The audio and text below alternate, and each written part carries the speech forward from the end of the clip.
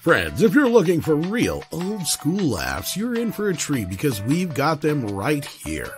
Flip City Magazine. Remember Mad Magazine? Then it went woke? Well, don't worry. Flip City has no chance of going woke. That's right. 4 times a year, you'll get an actual printed magazine full of jokes, stories, comics, and more, all about today's pop culture, entertainment, and woke politics. Flip City takes terrible entertainment trends we love to hate with hilarious parodies of Lord of the Rings, Stranger Things, The Walking Dead, Star Trek, Hunters, and more. Trust me when I say there is nothing else like Flip City on the market. So subscribe today. It will be delivered in print, or you can even get it digitally if you're one of those wacky Zoomers. Either way, follow our link and sign up today, and if you put in midnight, you get an extra 10% off.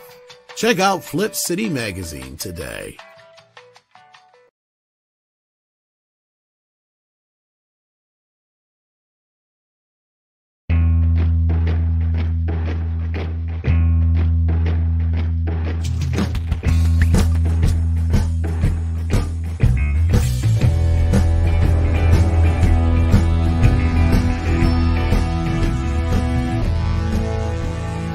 Good morning, everybody. Welcome to Midnight's Edge in the Morning. I'm Tom Connors. We have the boss man with us. How you doing? I'm doing excellent. Greetings. Glad to be here. Awesome. Glad to have you, of course, as always, or see you, I should say.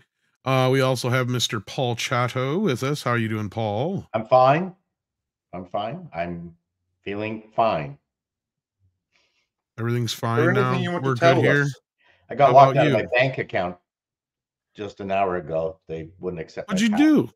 Nothing. I guess I don't know what it is. So I just stop ordering shit offline in the middle of the night.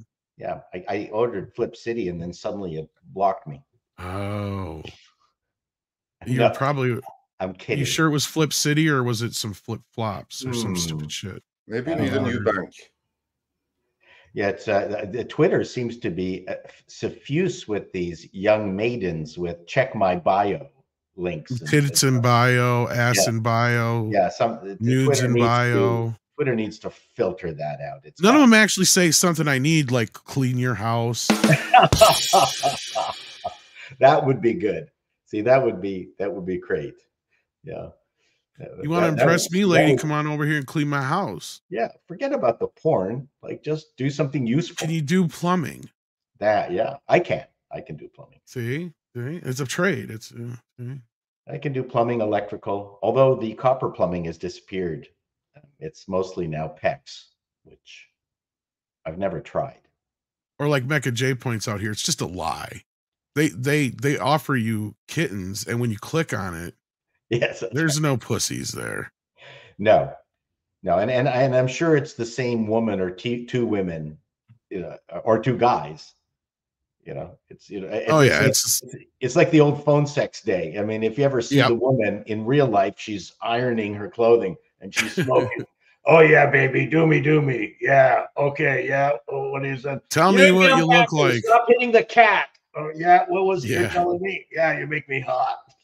Yeah, I'm redheaded, 5'2", 100 pounds. 100 pounds. Yeah, man. Yes, the good old days of just phone sex. Now it's. Of course, I wouldn't lie to you. Of course not. But anyway, I'm not in my house coat right now. Fluffy slippers. Get me another pack of Marlboros, kid, or I'm going to hit you across the head.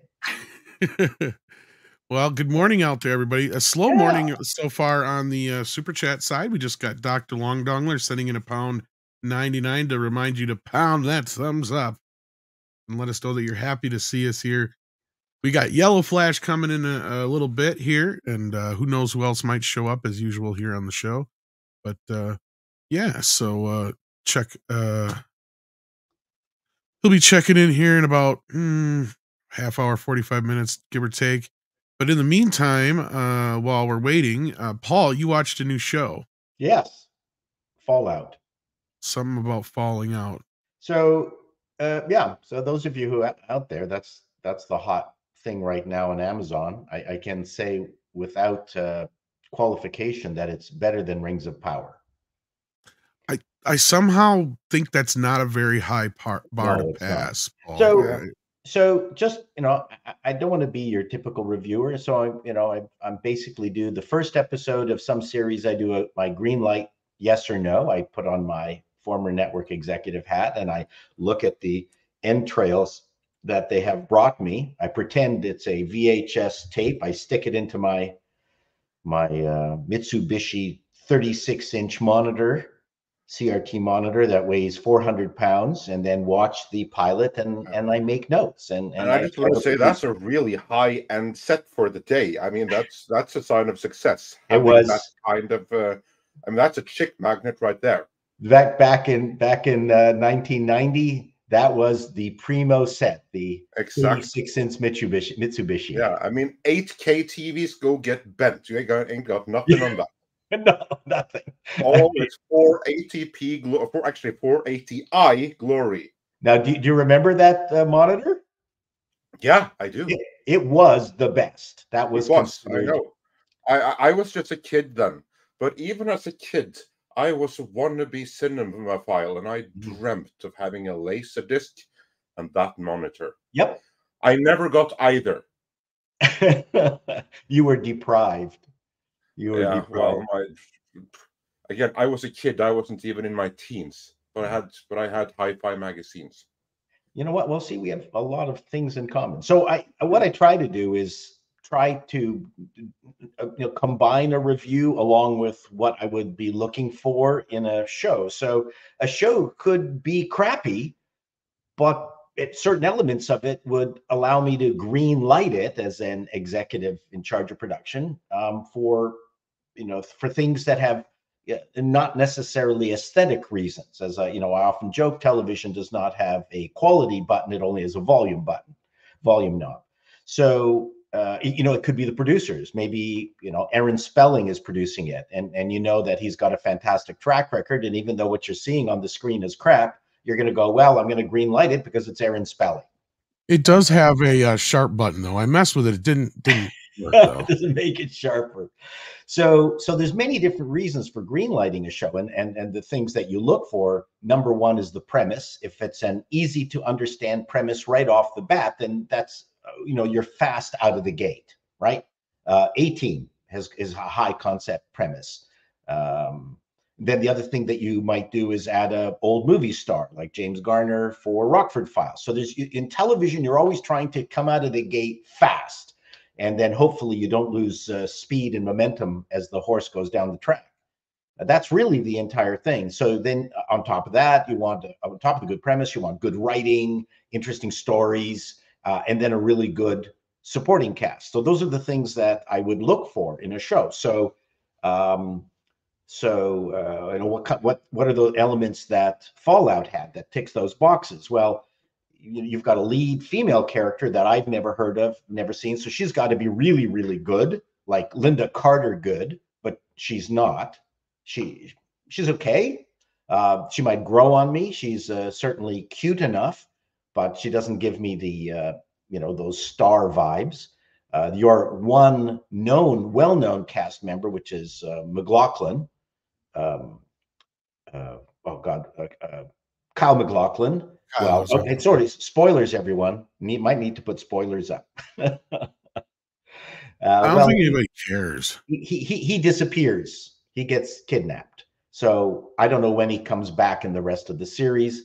And then you've got Mr. Goggins, who is the ghoul, and he's certainly excellent in it. So, and the rest of the cast is actually not particularly good. And then the other lead, who is part of the Brotherhood of Steel, he's dull as dishwater. So I don't know how or why they hired that person, what they saw in him. Maybe he will grow on me in the rest of the show, but he certainly didn't grab me right from the beginning. And the first episode hones to the Fallout premise fairly well. At least the beginning of it does. The big wedding scene, which never existed in the game, but I don't care. I mean, there's two thoughts when you're doing a video game transfer to TV. One, you take the stories that are in the game and then move them over to TV like they did with The Last of Us, because the gaming community is just a subset of the normie community. The normie community is much bigger. So the idea that you transfer an idea or you don't transfer an idea is really based on just how good the idea is and whether it's going to entertain the audience. So in the case of Fallout, what they've done is decided that it's a whole new, Fallout 5, basically, and they've given us a new story. That's fine, which maybe is going to be of much more interest to existing Fallout players, because they don't want to see the same scenarios that they've already played 100,000 times. So there's some logic to that. It starts off okay. It has the nice Fallout sarcasm. It's got that tongue-in-cheek 1950s not sepia tone, but brightly colored feel to it. The world has gone through a nuclear holocaust, and now everybody has to be happy underground in all these vaults. And it's a very tongue-in-cheek game, and they do a fairly good job of it whenever they're dealing with in-vault activity. But anytime they went to for instance, the Brotherhood of Steel, it became horrible. It was boring. It was like the dumbest stuff that it was very badly written. I don't know what they were thinking, but if you thought that was badly written, then you just have to go to the last part, which was the resurrection of the Ghoul. And if you know the game, you'll know who he is. And it was the worst Ed Wood style imitation. It was the Apple Dumpling Gang, but worse. It was just amateurish. They spent $2 on it. It was absolutely the worst, dumbest thing that I could possibly imagine. So I don't know what they did. They gave the opening part to good writers, and then the last parts of it to bad writers. I have no idea. But I mean, the game is very suffuse with assorted casting that you would not normally see, but because it's Prime, they're going to do it. It's passable. I gave the show just the barest of yes, let's go ahead, but you better make the rest of the series work or you're fired. It's okay. Okay. It's good. Yeah. It's okay. I mean, I found it, I'm sure, listen, pilots, the first shows are always the most difficult. Whenever you write a pilot, and I've written many sitcom pilots, the premise is start with episode 5, because your first episode is always shit. So try to think of what episode 5 is going to be like, because that's going to be the good one.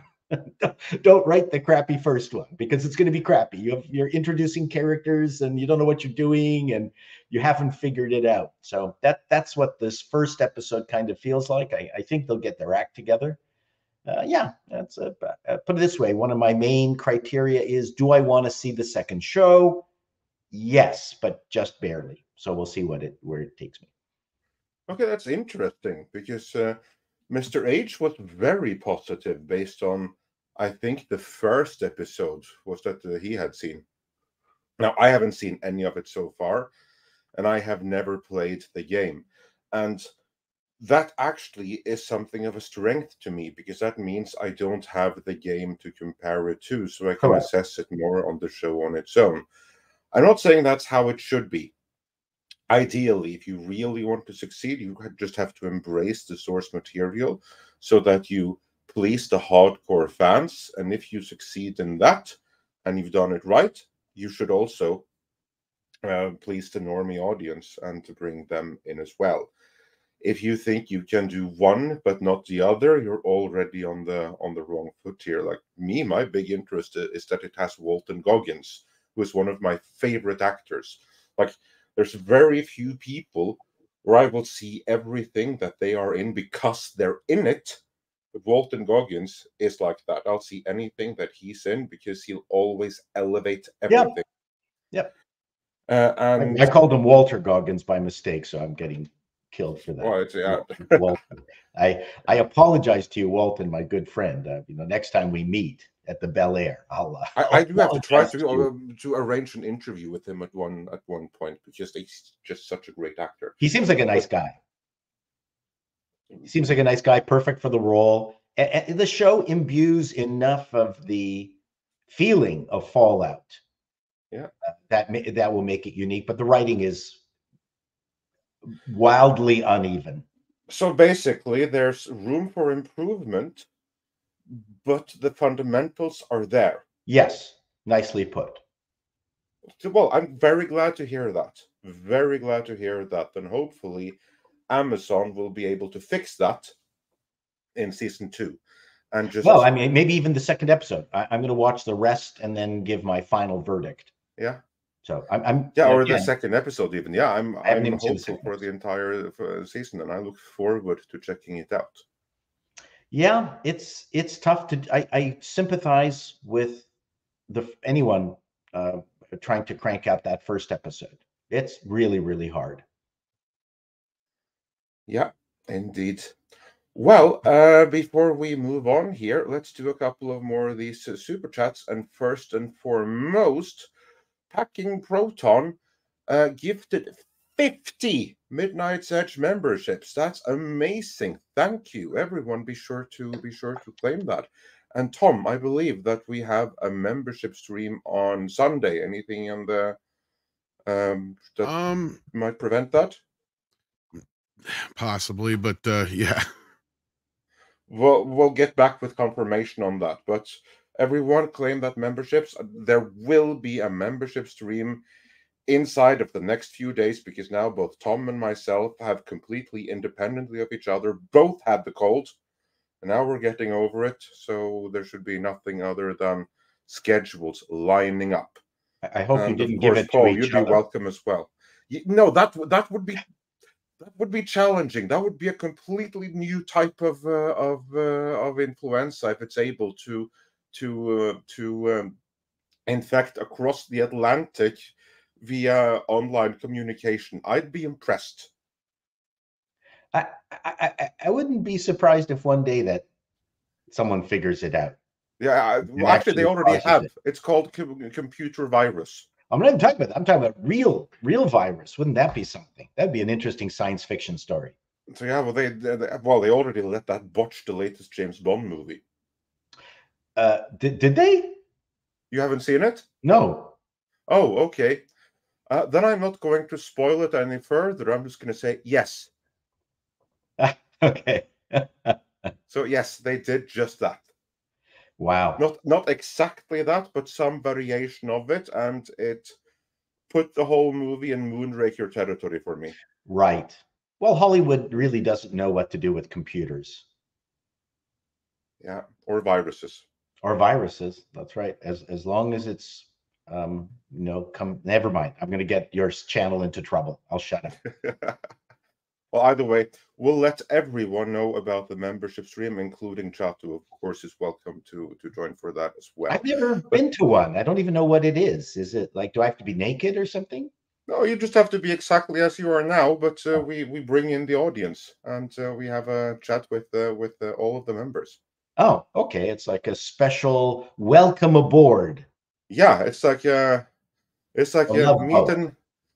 meet and greet. I got you. Meet and greet in the age of post-pandemic. I can be gopher. Yeah.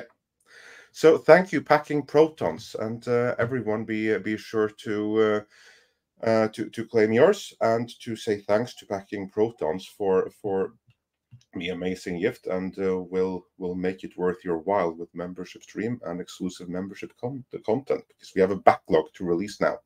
But that name always conjures up the fact that guys have 2 protons, so that means we must be helium. If you say so, yeah.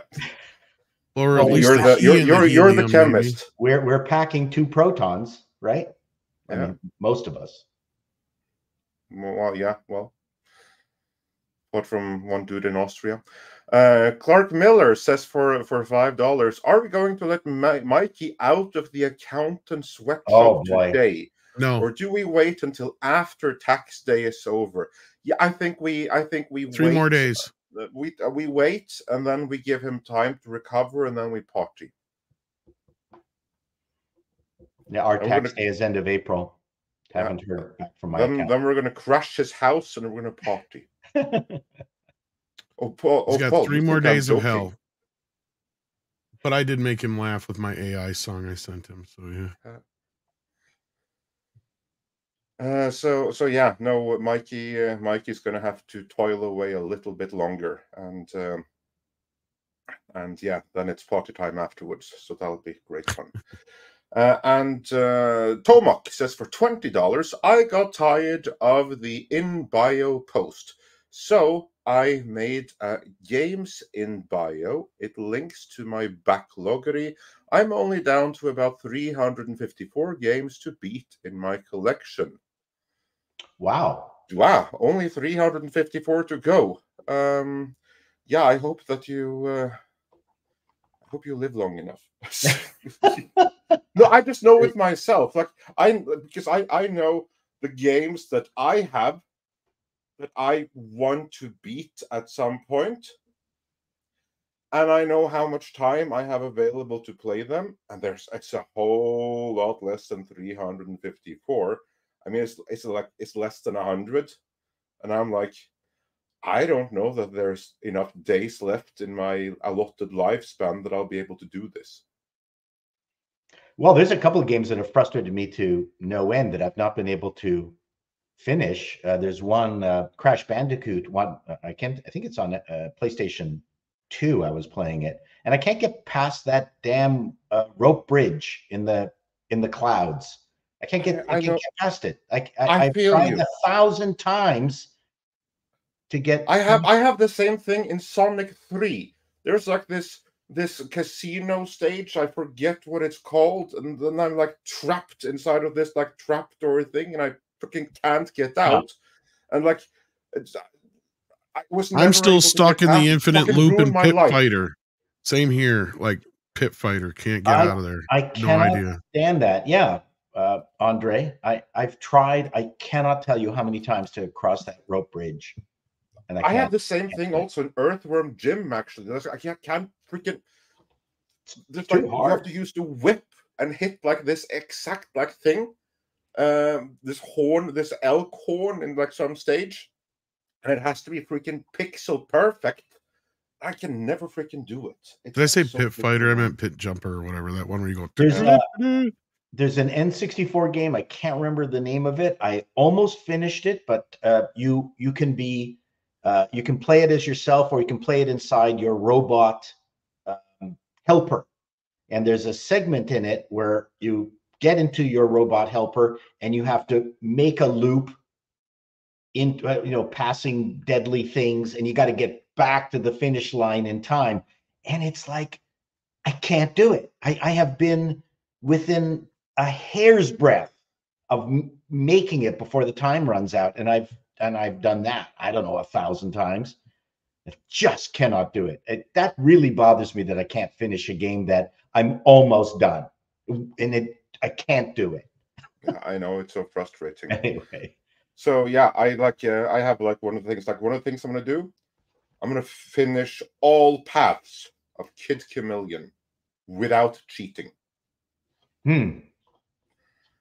I hope I will live long enough to do it. It is a goal. Yeah, it is a goal. It is a goal. I am glad that I finished both the Banjo-Kazooie and Banjo-Tooie completely on my own without cheating. So that was a lot of work. I love those old games. Oh my God, they're so good. They're so much better than any new AAA games, right? I'm going to do a video about that. Have you played Banjo-Kazooie?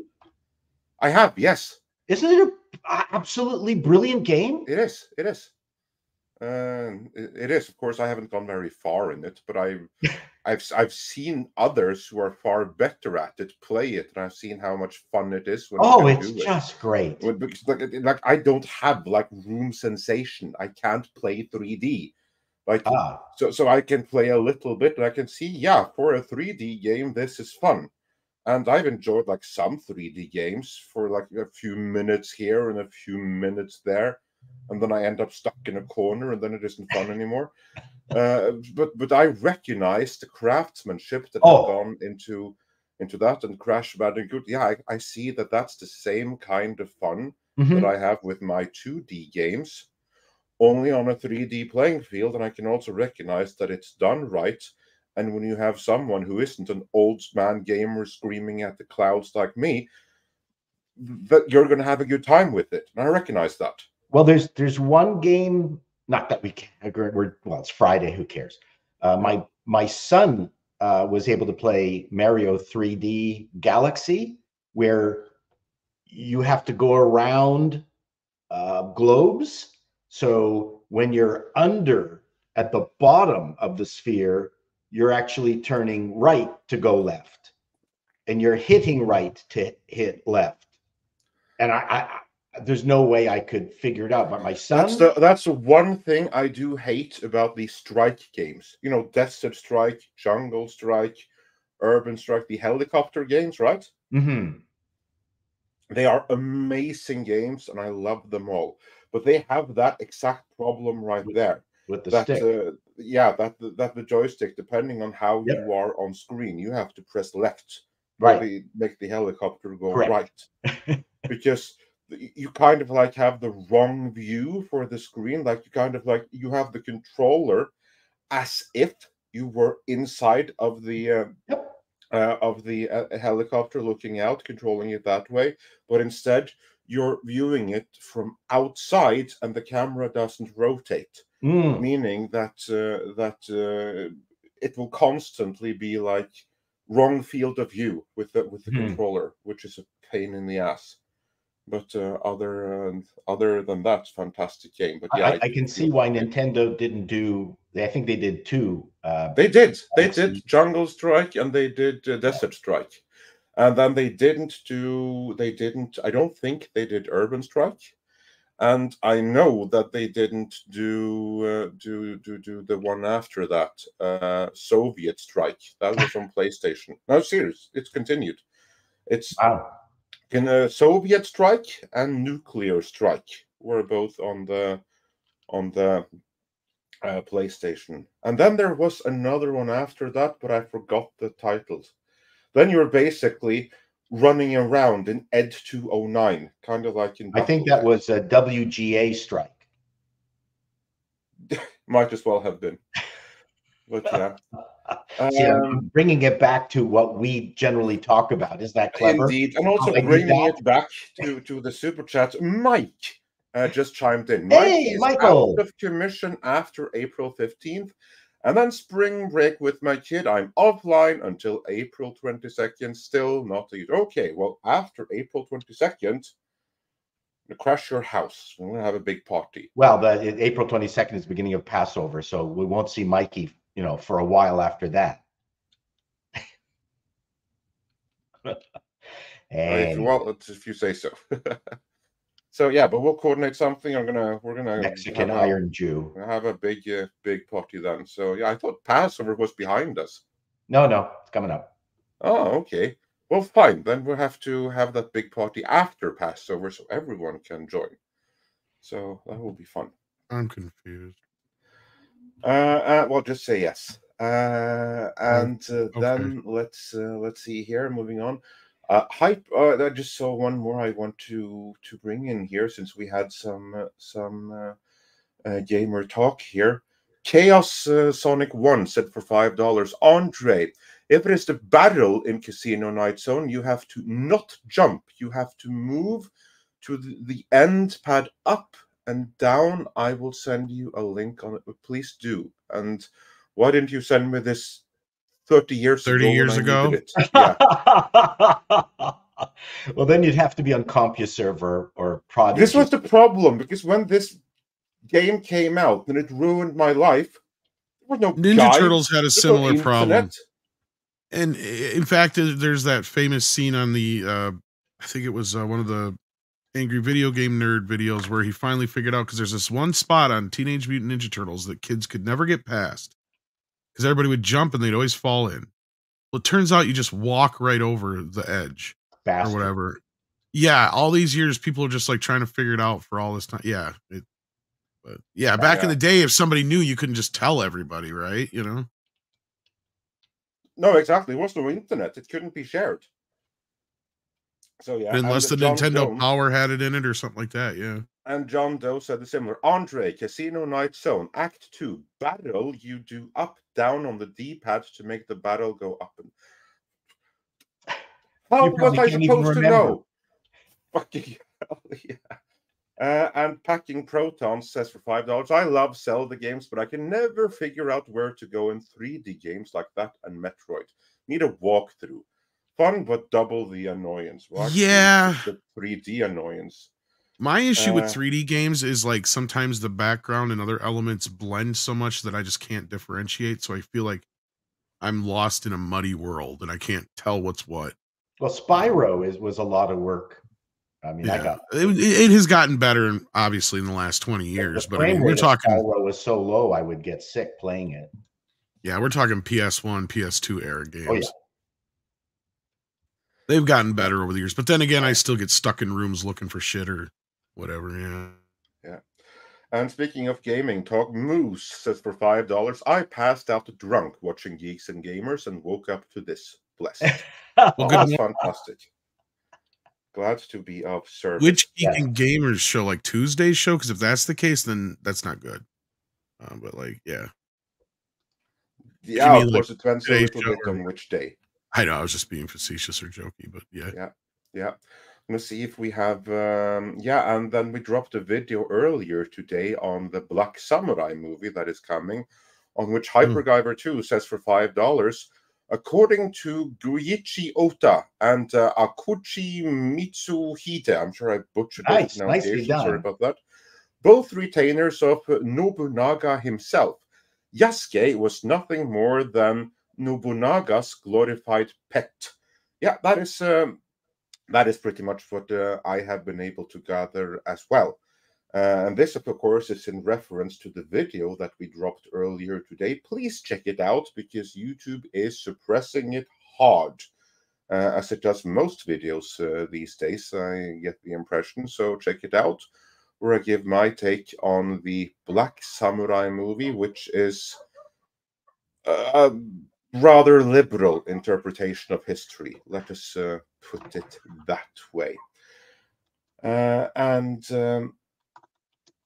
With that, let's put a pin in the super chats for now. We will get back to them, but let's move on with the main stories. Because as you all know, Gina Carano, with the help of Elon Musk, recently sued Disney, arguing that she was illegally fired for expressing her political beliefs.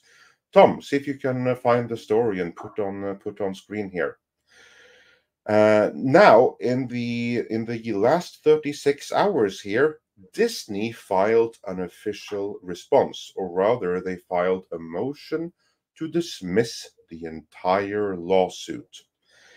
And their response, which of course has been filtered through in detail by the Park Place, which we see right here, is basically that, yeah, we did fire her for political beliefs. They didn't say that in those exact words, but that is still the gist of the letter, because they double down and saying that, yeah, we choose who we want to associate with, and we do not like your political views, and so we have our First Amendment right to not associate with her. That is kind of the official response from Disney. That's not the exact words, but again, that is the gist of it. That is their defense and their reasoning for. Well, actually, if you read this here, they're stating exactly what we said. She didn't get fired over the fucking Yahtzee? Well, how do I want to say it? The Yahtzee one. The Yahtzee post. She got fired over the beep bop boop. Says right here in their motion to dismiss, Carano's claims are all barred by the First Amendment, as Supreme Court held in Hurley versus Irish American Gay, Lesbian, and Bisexual Group of Boston. First Amendment embodies the core principles of a speaker's autonomy. It bars the state from dictating expressive enterprises, what to say, how to say it, and whom to say it through. As the court further held in Boy Scouts of America versus Dale, that principle means that the state cannot force an employer engaged in speech to speak through an employee whose own views or public profile could compromise the employer's own message, even if the employee does not express her views on the job. Boy, they are really stretching here. Boy. Really fucking stretch. For somebody who tried to claim the same exact fucking things when it came to the Reedy Creek deal, even though that's a whole nother scenario as far as what they're trying to claim there. Yeah, they're full of shit. And then they say that she was fired over her political opinions about the one post too. So yeah, I can't wait to see this. She did not publicly trivialize. That's another thing. She proved you proved her right is what y'all did, Disney. Yeah, Chato, I'm sure that you have seen this as well. And Gina Carano even responded to their response, basically. And she's like saying that Disney has confirmed what has been known all along. They will fire you if you say anything they disagree with, and then misrepresent, malign, and mischaracterize you to do it. I don't think that this is a very strong defense for Disney here. I'm not so sure that this dismissal is going to go through, although you can never say in the state of California, I guess. But Paul, what's your first response to this? Well, again, the law is an ass, as they say, and justice and the law are not connected. So people really need to watch out what they feel or think about this entire situation. In the end, it's funny that Disney is treating themselves as an individual and treating Gina as the corporation. That's what's funny about this. It would be normally flipped. That's what I was thinking, Paul. I'm like, this seems bass-ackwards here. Bass-ackwards. And if anything, it feels like they're making an argument for her. Yeah. And so I don't know what American law is or California law, because I mean, again, each state, it's why you choose to do patent arguments in Texas, because you get more favorable, the people who own the patents are more favorably disposed in Texas. So you try to pick and choose the jurisdiction that will give you the best results. In this particular case, Disney had offices in California, so that's why it's taking place there. And I think Gina lives there also. Those are the things that we need to concentrate on, is just what's California law, because this thing already might be a done deal just based on how the law works in that state. It is silly on the face of it. Really, what Disney has proven here is that, yeah, the contract might have been up, but then why go through this entire process of quote unquote firing her if she's not an employee? That's the thing. That's the thing, that they've stepped into a giant pile of poo with this response. Exactly, Paul. That's what I was thinking too, because before, when they were just their original quote unquote closest thing to a public statement was that statement that came from somebody supposedly inside Lucasfilm to, can't remember which outlet originally. But we had done the story too on that, because it was that one individual who had leaked pro Disney Star Wars shit in the past that got the first wind of it or whatever, and that's when it spread from there. And even in that initial response, they were still hiding behind most of the idea that, she didn't have a contract renewal is all. If they had just said that and stuck with that through this whole thing, that would have been their best defense. I think so. Because then it was up to Gina to prove that, that there was all these other things going on. And even as somebody like Script Doctors pointed out, unless you got something in writing, that don't mean shit in Hollywood. And she would have been up against a bigger uphill battle. But now, with Disney coming out and saying this publicly and officially owning it, they just made her fucking case for her. It was dumb. I mean, sorry for my language, but yeah. Yeah, they would have been better off saying Jon Favreau does not speak on our behalf. Or anybody for that matter. Yeah, but he was the one who they alluded to the promises that he made to her in terms of what she was going to do, become that other show. For the Rangers of the Republic and Yeah. so on, yeah. Yeah. So the thing is, Disney should have, I agree with you, they should have said, well, there was no contract. There was no requirement for us to extend that contract. And Jon Favreau does not speak on behalf of Disney. And then just shut up and see where it goes. Yep. And yeah, because who actually said this? Was it Disney's? That's what I didn't catch. You mean this right now? It was just in a written response from Disney Legal. Okay, yeah. Yeah. And this would be the same Disney Legal that botched it completely and utterly in Reedy Creek, which was a total I heard that was a humiliation. success.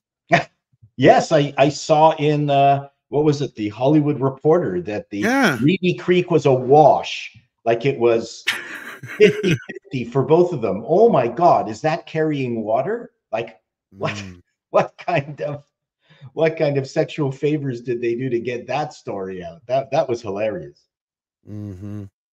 Yeah, no, and I mean, this was already kind of a tough battle for Gina, and I just think they helped her out. So I don't think she's going to win. But you don't think so? No, there's too many vagaries here.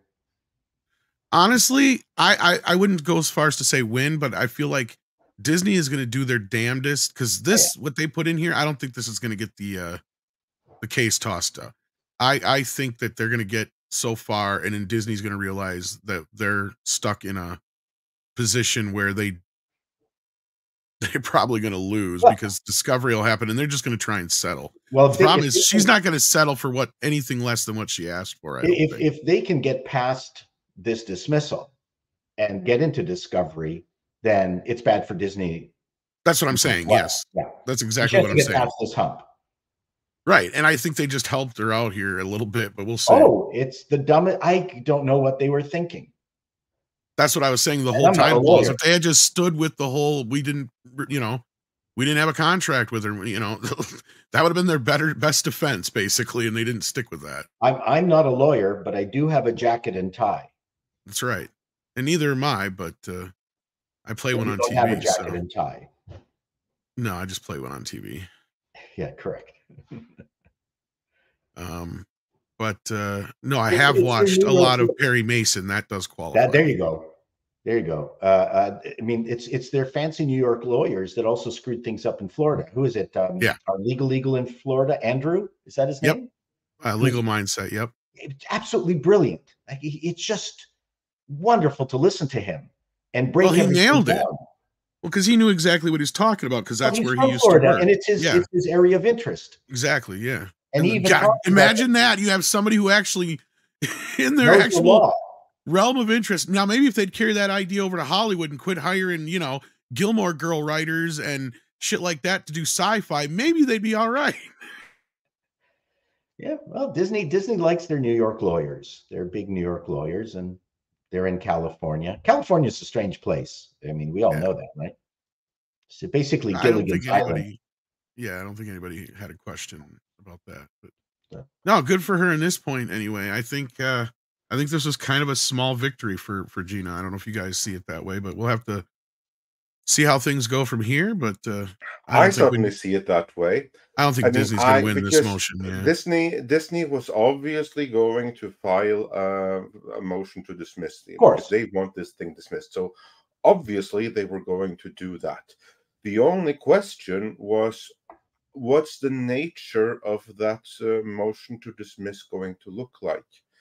In this case, it was a motion to dismiss that basically admits guilt in everything they're being sued for in the first place. I don't see how that could be a bigger win for Gina Carano. Now, to me, the big win here is that this is the legal system of the state of California that is going to decide what's going on here. Now, of course, what we are used to going back decades is we hear all these stories of the crazy Florida man. We need to switch this around to crazy LA man, because the crazy land right now, the place where black is white and up is down and everything is crazy and crime is legal and protecting your property rights is not, is California. who the hell knows how the legal system there is going to work? To me, that is the big X factor right there, because it's a state that has shown itself. Even for I haven't been in California since 2018, but just witnessing from the outside, just reading the reports, hearing from people I know who've been there, first hand, second hand, and third hand accounts. That place is crazy. Now, and now we have to rely on that the courts there are suddenly going to be sane. Well, maybe, but to me that seems like a stretch here. So I'll be curious to see how this goes. Now, California is very labor friendly, so it might actually be in Gina's best interest to be in Florida. And maybe, I don't know. I couldn't say. All I'm saying is I have no idea how this is going to roll, because all the normal rules of thumb, to me, they don't apply there. But let's hear what someone else here thinks. YellowFlash, do you think that Disney is going to be successful in dismissing Gina Carano's lawsuit? Not according to Legal Mindset. Yeah, I haven't had a chance to see his video yet. And of course, we just spoke about Legal Mindset. And I would imagine that this is a slam dunk for Gina Carano, and not in necessarily winning the whole thing, but certainly in proceeding to trial. Is that what Legal Mindset was saying as well? I would certainly hope so. Yeah, he was saying that it's not going to get thrown out. Yeah. Well, that's fantastic, and welcome. Glad to have you here, my friend. Yeah, good to be here. Yeah, it's been quite a week in the realm of gaming, hasn't it? Yeah. Well, before we break into that, go ahead. So everybody's mad about Square Jaw, Mam Solo. Yeah, we'll get into that. I'd love to hear Chato's thoughts on that as well. But I was told if it was Ripley, I would complain. So I remember one of the first shots of her in Alien was her in a tank top with no bra and panties. Yeah. Yep. And the funny thing is, the one who insisted on that, you know who that was, who insisted that she wear that tiny little skimpy underwear, you know who insisted on it? It was Sigourney. Wasn't it? Yeah, it was her. It was her who did that. Because supposedly Ridley Scott was like, you can't wear that. You can see your bush. Yeah. and she's like, so? And he made up some elaborate story for years that wasn't true about how they had to supposedly fudge out the hair in the movie, which is not true. No, actually, I think they did that. It was James they Cameron in the sequel who decided that, you know what, screw it. She wants to have that. Let her have it. We're not going to Sigourney said that was bullshit that Ridley made up. Okay. That's not true. I believe her. Ridley is making up shit just purely based on his garbage Prometheus. You know how uninterested women were in that, in her character? Alien 3, which I wasn't that interested in going to see, but at the time, a third of my employees were lesbians. And they went, Paul, we're taking you to see Alien 3. So they took me to a screening of Alien 3 where I guess they got their gaydar out, and the whole theater was just filled with like-minded women. And when Ripley finally got down to her skivvies, the entire audience stood up and screamed. You know what's funny is 3 is the only movie she fucks a dude in. Yeah, it didn't matter. She was down to her skivvies, and that's what the entire audience was waiting for. That was the classic moment, to just have I just find it ironic filled with women yelling and screaming. That it's ironic that that's the one the lesbians gravitated towards, and that's the only one that she actually sleeps with anybody, and it's a man. It's that doctor dude. I wish they would give us the 4K Blu-ray of that movie. I wouldn't mind it, especially the Give it time. Cut. It'll happen eventually, but Disney's behind it. I don't hate Alien 3. Alien 3, I think it's the thing I hate about Alien 3 is that it's a follow-up to Aliens. That's the only problem. Other than that, it's fine. Yeah. Because other than what they did with Newt and Hicks, I like the movie. That's the only problem I have with it, is what they did to those two characters. Anyway, I like the studio cut of it.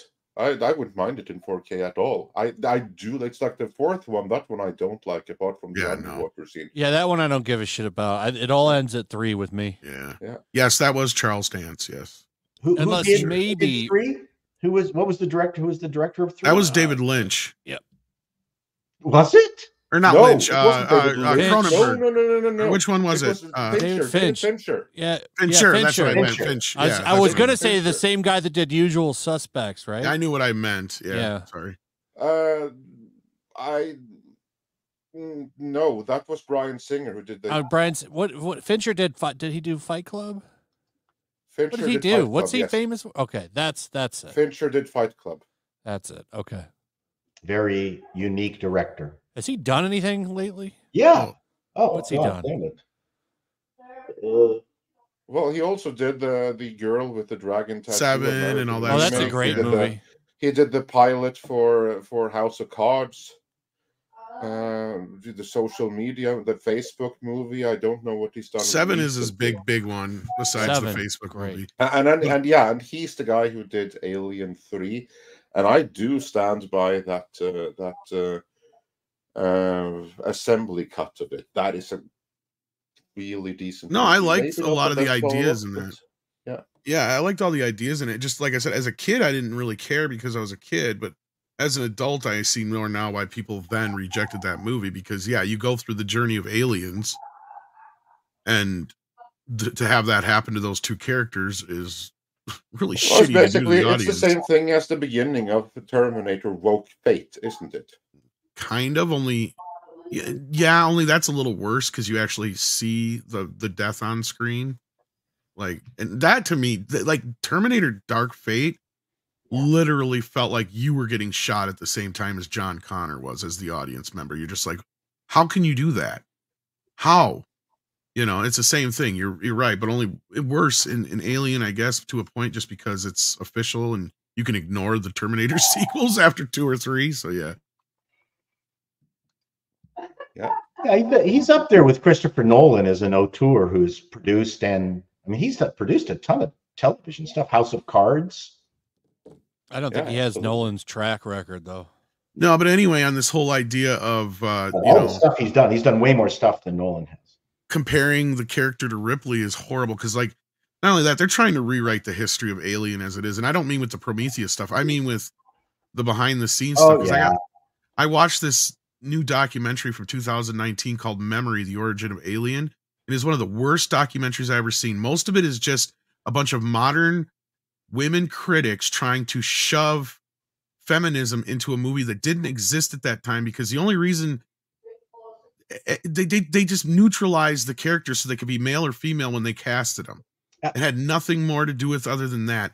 And they're trying to pretend in some roundabout way that it was this grand design that Ripley was a woman and all this other shit. And it's like, nah, it just happened to work out that way. It's like, and not only that, it's like, it was kind of like Ridley even admitted that he was basically making Halloween in space. So you have the final girl, basically. That was his whole thing there, if anything. But otherwise, it was nothing more than that. Right.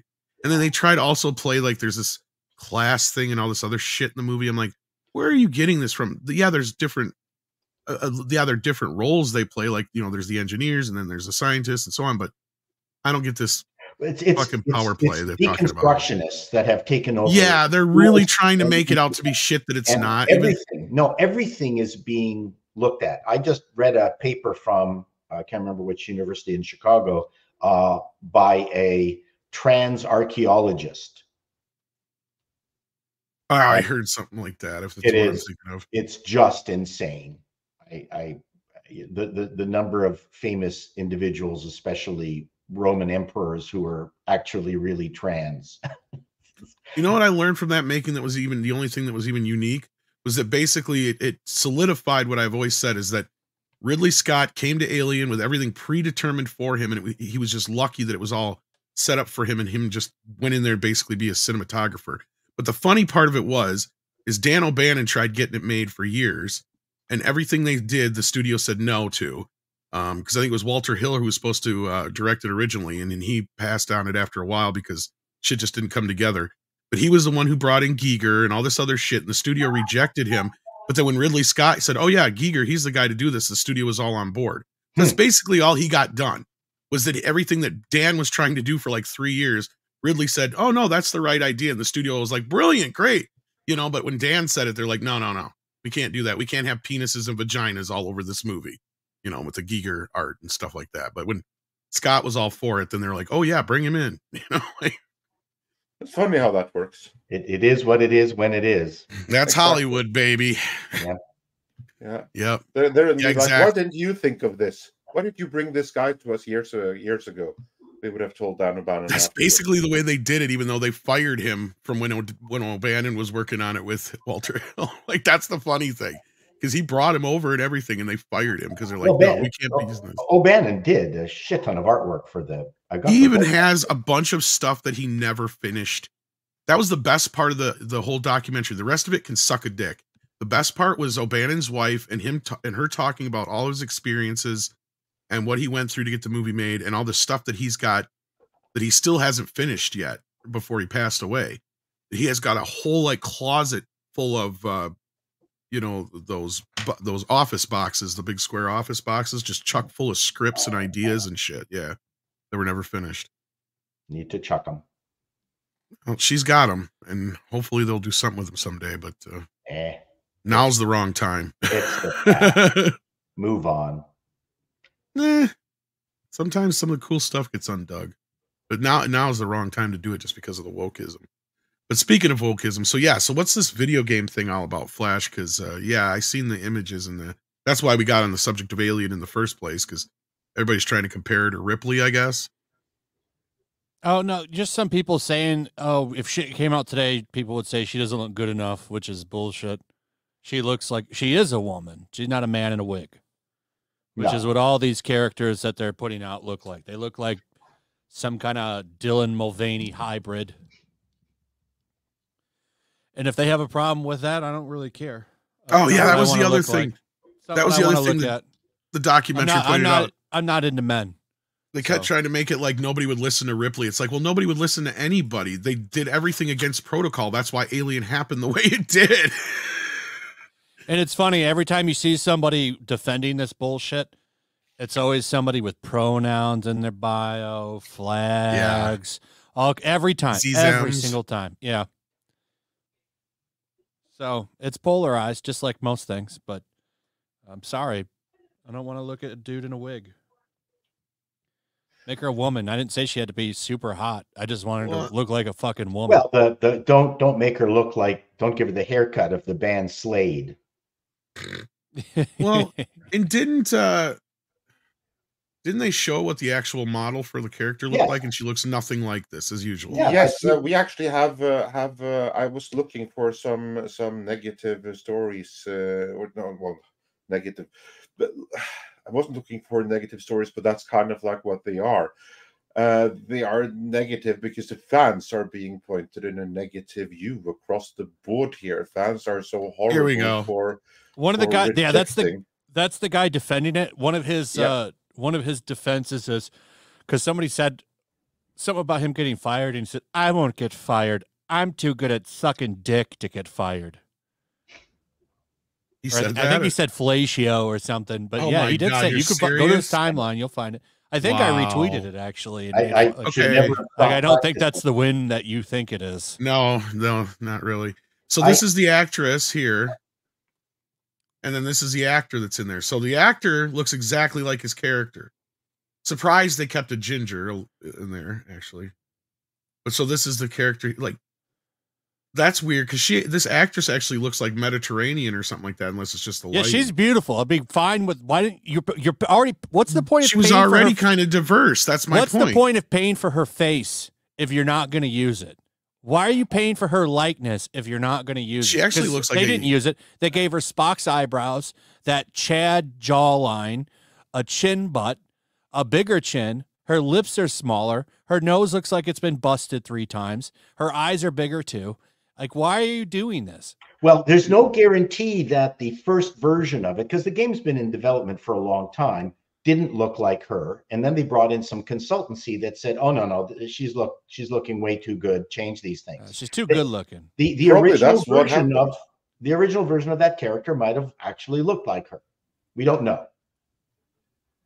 And what I think is so unbelievable is because the actress or the model is one Humberly Gonzalez. So based on that name, she would That would explain the skin color exactly. Yeah, and what they did, seemingly, they have made her a white trailer trash who is inbred and addicted to fentanyl, and was a dude at some point.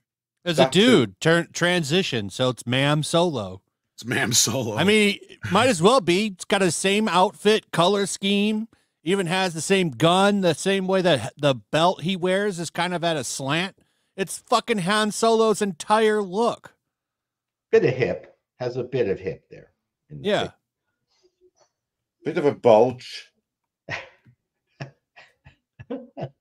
So yeah, Flash wasn't lying. Here he says right here, I have too many friends for that and give amazing head. He ain't talking about licking lower lips, I can tell you that. Yeah. So is that him basically saying all you got to do to get ahead in Hollywood is suck some dick? Sounds like it.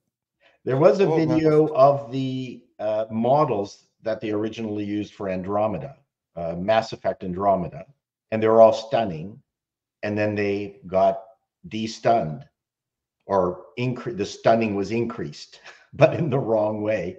And you got all these really, uninteresting female characters in the video, and in the game. But they started with gorgeous individuals. It seems to be a trend. Well, they're saying it's to attract the trans gays. Yeah, that's a all massive 5 crowd. of them? Instead of the male gays. Massive crowd. Oh, Yeah, I see what you mean. Not GAYS, GAZ. Yeah. Who finds this shit attractive, though? That's the other thing I wonder, because gay men. Not really. And the lesbian developers? Not really. Or chasers. That's what they call them. Dudes that like chicks with dicks. There's not that many people, I would bet you, that are, because that's what the trans community calls them. There you go. Swipe right. Chasers. How many stories have I run into now where you've had a gay couple or a lesbian couple where one will switch their genders and then the other person doesn't want them anymore?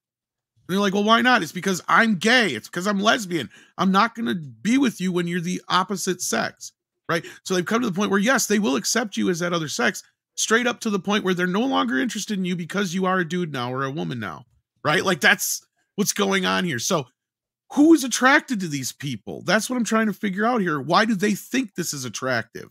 Because it's not. Most gay guys that I know still find women attractive in a way. It's not a sexual way, but they love to look at like Marilyn Monroe and busty women and see them in their outfits and stuff like that. And they wish they looked like that and stuff like that, which is where this stems from. But it's partially, look, I'm going to say it and it's fucking controversial, but it's partially coming from a place of a problem that you have not dealt with one way or another, right? Something is not working right in your system if you think this is what's going to fix your problem. I think the cleave is in left versus right. Well, what I'm talking about is that a lot of people are coming out now and saying that these transitionings, especially among younger folks, are not what they were sold, right? And I'm not going to get too deep into it because it's going to get us in trouble. Yeah, that's another topic. But like at the same time, why are you trying to? What about these people tells you that this is what they're attracted to? I guess is my main question I'm getting to. But it's my main point is gay dudes in invasion of schools and that's what I'm saying, though, Paul. Is that entire school of thought. So you cleave left or you cleave right, and that's where that's your battle lines. Well, because gay dudes still like buff dudes, right? They don't want some femmy looking dude. Just like women who are lesbian generally still That's like. Not true. The masculine like buff dudes want to usually or something. It depends, but they still. No, but you're still going to sit there. My point is, my point is this: you stick 5 gay guys in a room. 5 gay guys in a room. 4 out of 5 of those gay guys are all going to at least agree that Henry Cavill's sexy, if not all fucking 5. That's my point. You put him. Can we get back to please, the Chin Queen instead of talking about the preferences of gay men? Please, I don't care. Yeah, Somebody let's do that. You're turning Because this into a neither of us strange are- Midnight's Edge. Neither of us are experts in that area. We don't qualify. That I think. Yeah. Moving on. Yes, strong-chinned women, and I guess the point is that there seems to be a bit of pushback now already that I'm sure the game publishers are not happy to hear about. What have you heard anything, YellowFlash, on this beginning wave of pushback?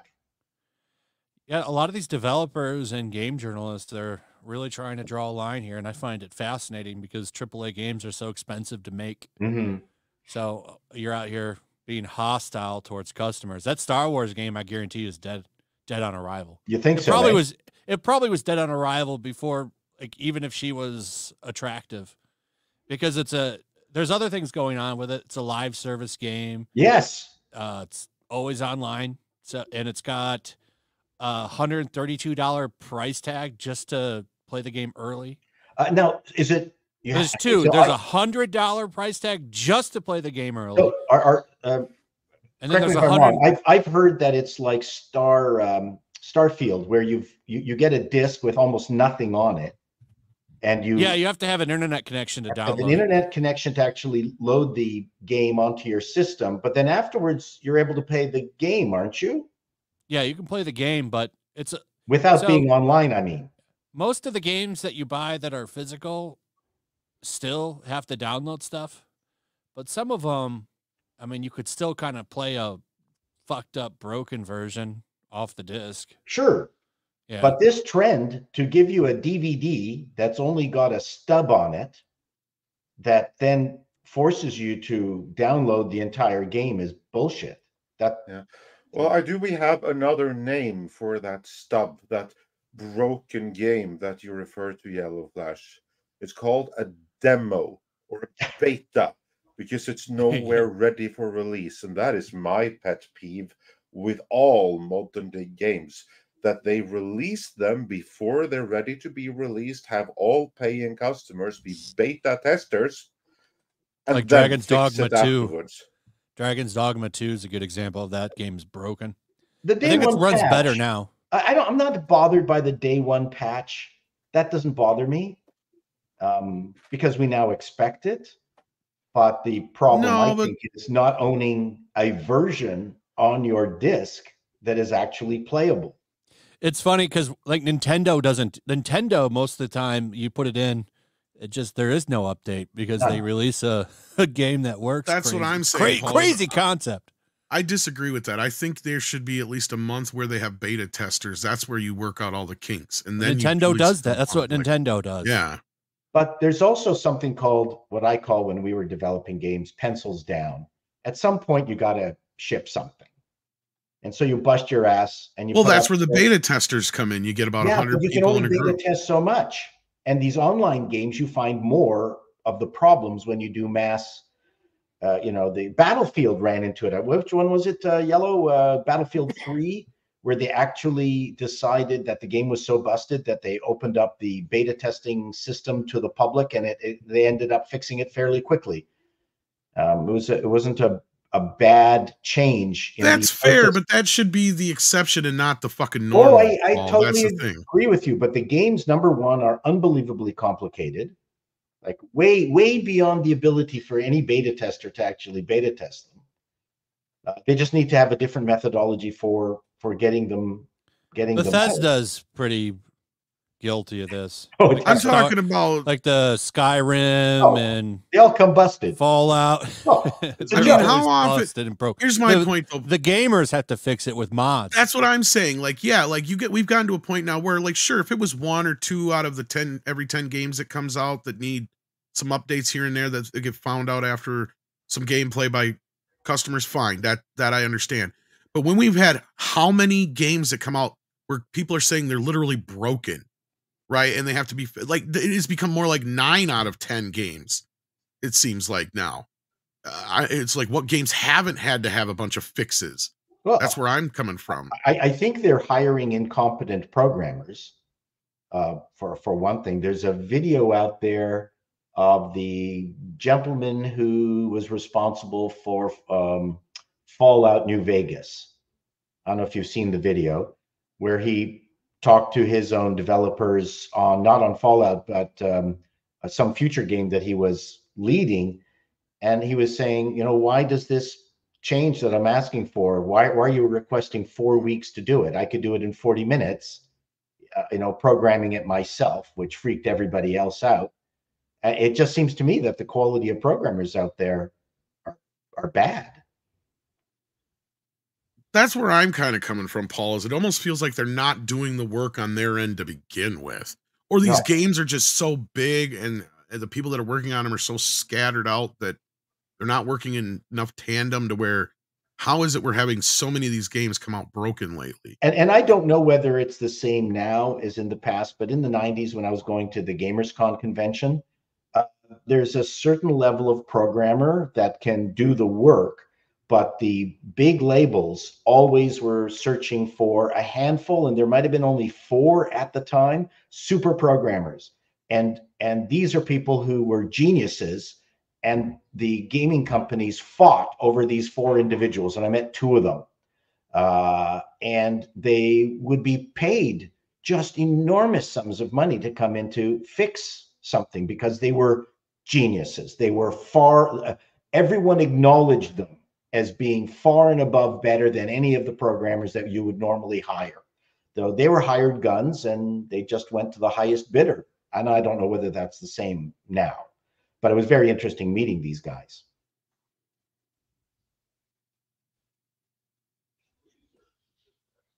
Interesting. Well, let's see what the audience is talking about here for now.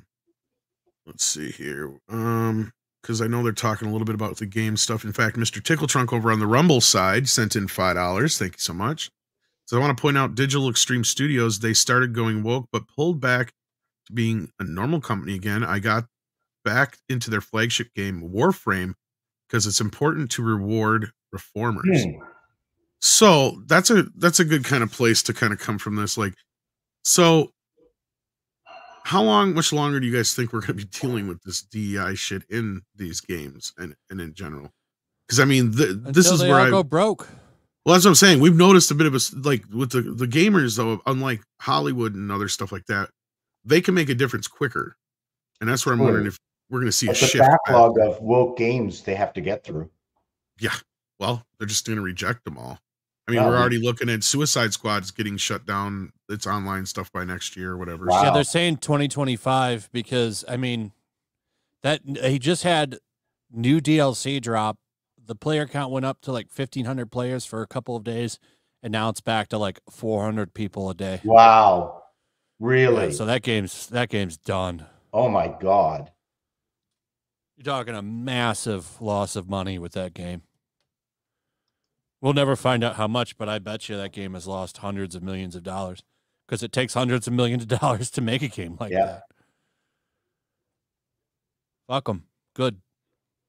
That's what you get. Yeah.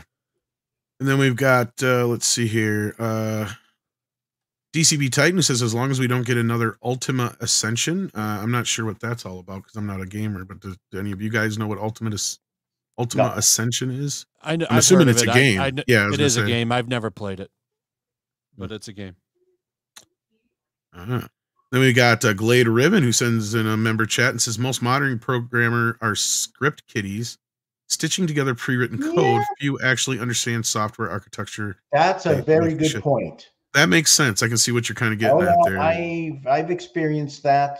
I mean, again, I've been involved with companies that did major programming work for an awful lot of stuff, and even in the corporate world, a lot of the programming is you're grabbing stuff offline and sticking it in. I mean, I think that's a really good point. Yeah, script kiddies. Yeah, I would say yeah. So I think that's a really good point. I was very lucky with the one game that we managed to release, Jewels of the Oracle, where we had, I mean, the programmers we had on board were unbelievable. They were just the smartest people, not socially well adjusted. I had to pull 2 of them apart because they were beating the crap out of each other. Well, as much as two programmers with silky smooth hands could beat each other up. But yeah, that was funny. I took them to the bar. I went, you two, stop it. Okay, I'm dragging you to the bar, getting you drunk. Say a sorry to each other, and then we'll go back and work on the game. But yeah, they're a very different group of people, programmers. We got Dark King, who's been a member for 36 months. Wow, thank you so much. It says advantage for gamers compared to the movie fans is that games have a better path for indie games, both in development and distribution. Small teams, Steam, GOG, and no must have the cinema experience guff. Yeah, especially with stuff like Steam now, I can see where it really has made it a lot easier for gamers because it's cut out the midddaman as far as like, I mean, yeah, you're still technically you don't really own the game though. True. But PC gamers have been dealing with this for a long time. Yeah. It's more so new to the console side, the loss of physical. They still make box PC games, but it's always just been a ticket. The disc has always been worthless, like because once you use your key, you can't do anything else with the disc. You can't give it to someone. Yeah. Yeah, that's true. That's why I've never liked it. Steam has proven to be good hosts.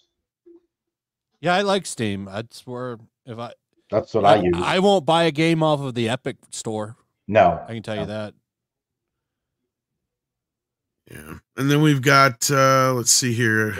Try to stick with the gaming stuff for now, and then we'll get into the other ones.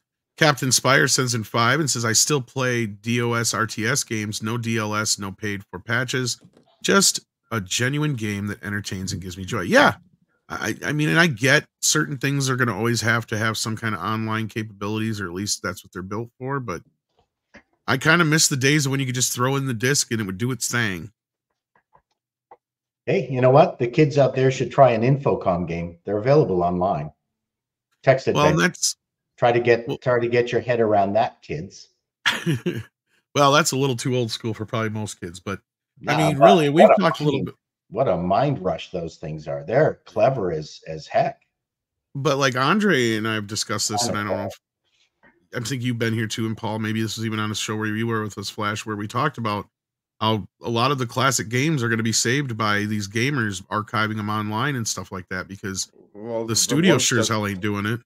Yeah, the ones that were going to be saved already have been archived, and the ones that haven't, they're probably mostly lost. And the irony is that it's relatively modern games which are the ones that are lost, like mobile games and stuff like that.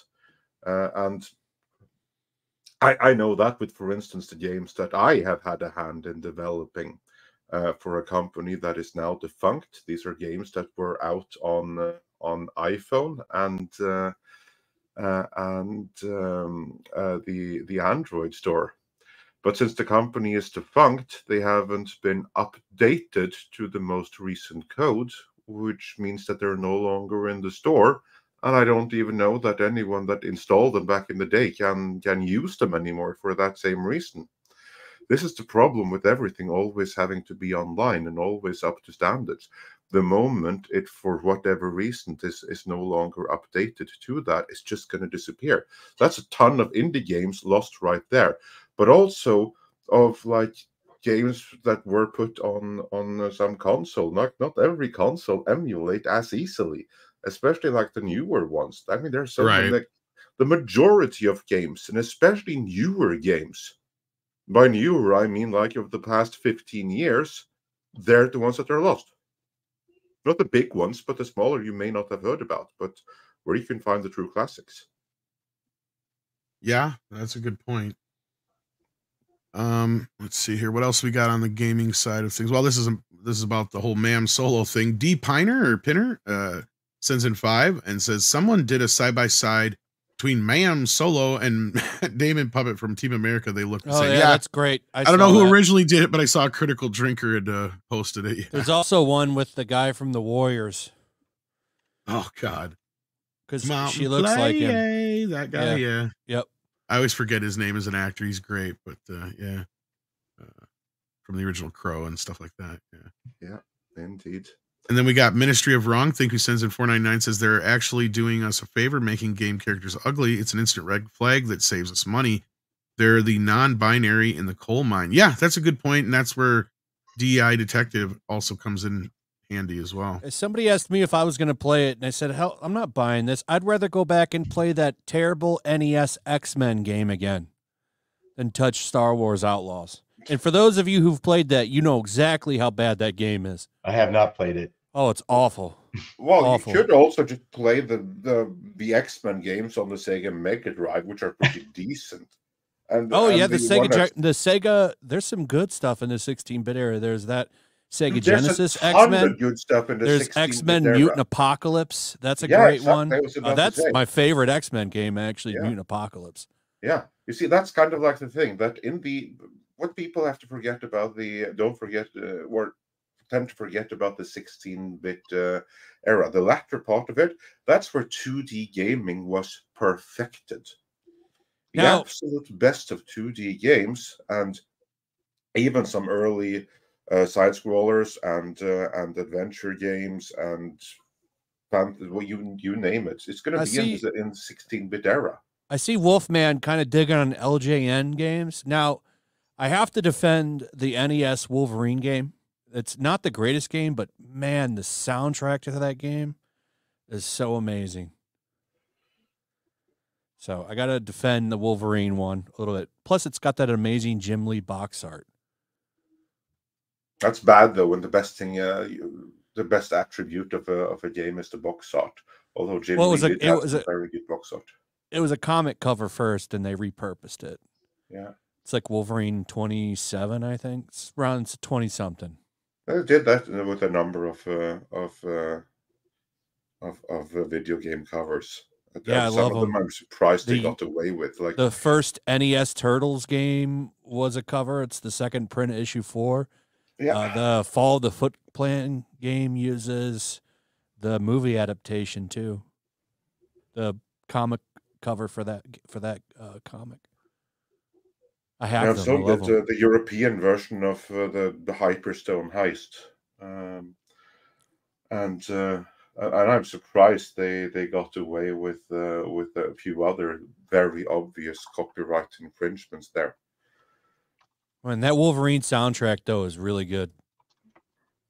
Love that soundtrack. Were some amazing soundtracks even back in the day. But on the note of this super chat from the Ministry of Wrong Think about making game characters ugly. Tom, I put a link up behind the scenes here in the private chat. Can you put that up on the screen? Because we have another game to talk about today, namely Tomb Raider Chronicles. That's the tabletop game. Yeah. What can you tell us about this one? So this tabletop company, Evil Hat Productions, I think the name of it is, also known for their tabletop game Thirsty Lesbian Pirates or something. My favorite game. Are you serious? Yeah, big hit, that game. Thirsty Lesbian something. That's the name of it. I can't remember, but okay, this sounds like a porn title from like the 90s or something. Yeah, well, now you can tabletop role play it. So Girls Gone Wild. Yeah. What the notable thing here is that they actually worked with Crystal Dynamics and they signed off on it. So this whole game is about her being a truth teller and stopping colonialism. No longer is Lara Croft going to have artifacts on her mantle. She's telling the truth now. So she's not Tomb Raider, is what you're saying. Like, this is stupid. Like, you're turning everything that the game was about on its head. No one's going to buy this game. Maybe she'll turn into a dude and become Womb Raider. Yeah. Thirsty Sword Lesbians is the name of it. Thank you, DC. Are you fucking kidding me? Is that a real thing? Yeah, it's a real thing. Yep, I showed my video on this. Again, that's what the fuck is this world coming to? There's like 10 things today where I swear I've got to still be fucking sleeping because that can't be a real goddamn thing, but it is. Somebody at Crystal Dynamics saw that Thirsty Sword Lesbian, said they have to make our our Laura Croft Apparently, tabletop. Crystal Dynamics is one of the most woke outfits out there. With a title like that, they better be. No, I mean, like Crystal Dynamics, the company that originally distributed, they didn't make the most recent modern Tomb Raider. The remaster, no. The remasters. Well, I'm talking but about, they slapped a warning label on it. Yeah. Because they're ashamed of it. Melanie Mack and Razor Fist both said that they have resentment towards the old ones, and they didn't want that to come out. They did not want that to come out, and that's mostly because they have their androgynous Lara Croft reboot coming out soon, and they want to prop that up and take that game out of your mind for a little bit. Yeah, because this is where we were told that they would be going back to her classic look, but I guess that only It's not her refers classic to look. the outfit. That's a dude cosplaying as Lara Croft. Yeah, I was about to say, like those arms, those are some mighty masculine arms right there. And by that I mean, if a woman goes to the gym and she buffs up, which I fully support, many women are afraid of doing that because they're afraid that they'll get really bulky and look like this. No. If you're a woman, you have natural estrogen. That's not going to happen. Well, they will, Those but that's like after right they would look like that with a pump, but it would go away. Like it's not going to stick. It doesn't stick. But that woman right there, that's a very masculine build of those arms right there. The face isn't, like, if you compare that to how it looks in the reboot game, like this one, they still kind of gave her a little feminine look here in the face. The official reboot character has that jawline and everything. There's pictures of her with the hair, like somebody swapped out Lara Croft's hair and put Leon S. Kennedy's hair on it, and it's a dude. I wish I could find that picture.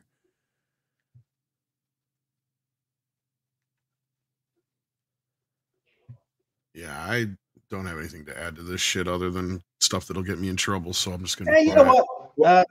You know what? Let them do what they're going to do and let the market decide.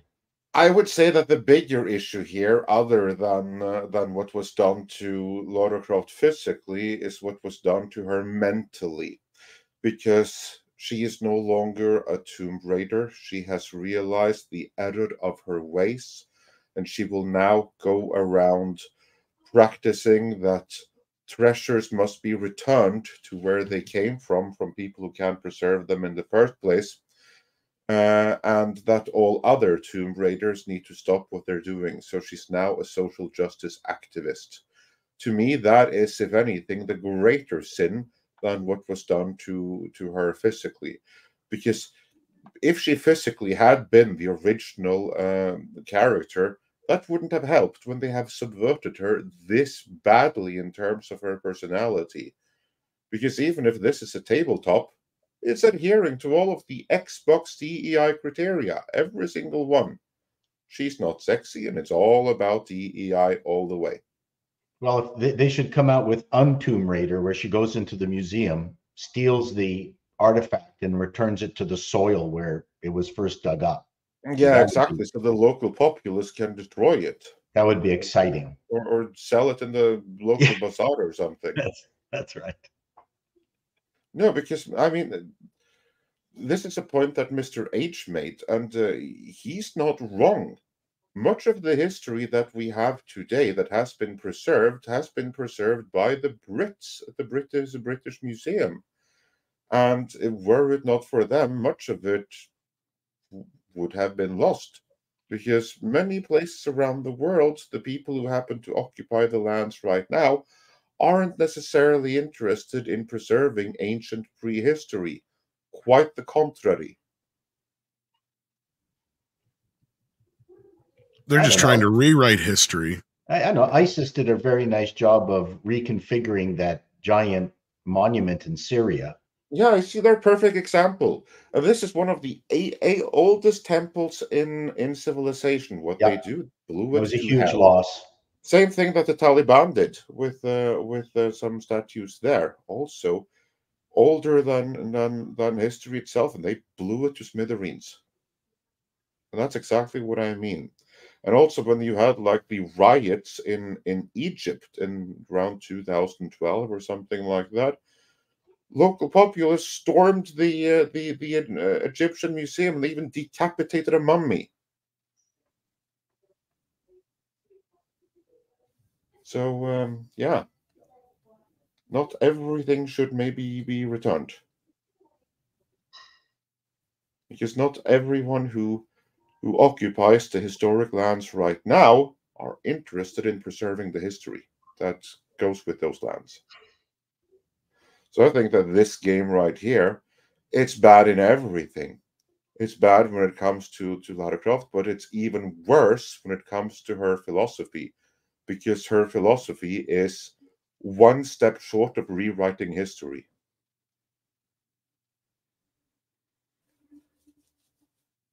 And so, but YellowFlash, this game right here, is this something that is seeking crowdfunding right now? Is that how we understand it?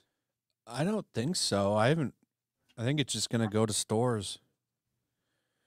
Well, I And hope Amazon. it'll collect dust on shelves there.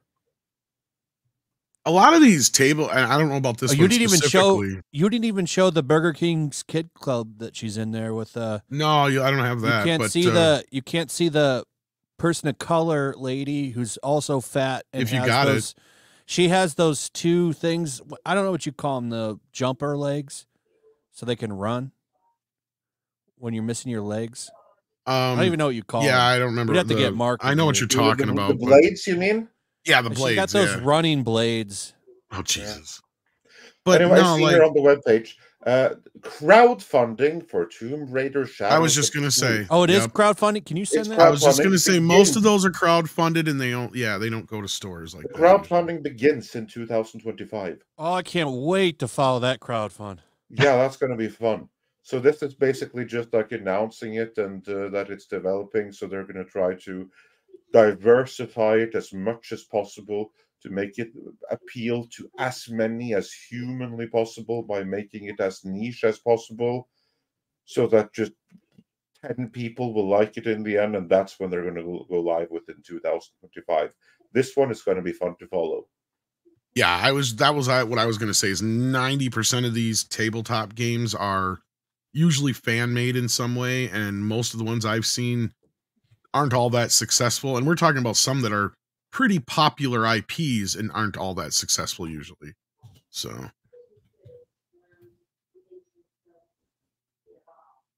I wonder how much it'll need to make to get funded. I'm curious. Tabletop game? They're not as very expensive. That's the beauty of it. Yeah. Printing's expensive. It is, well, on a level of compared to like, say, doing like a video project or something like that.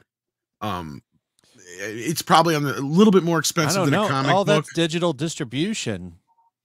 Well, it's still got, when you're doing documentaries and other things, you still got to pay to film stuff and all that kind of stuff. It costs a lot of money. Like I'm part of a lot of we were part of. I don't even use film anymore. What I'm talking about is like we were part of like the creative VC documentaries, like the In Search of stuff.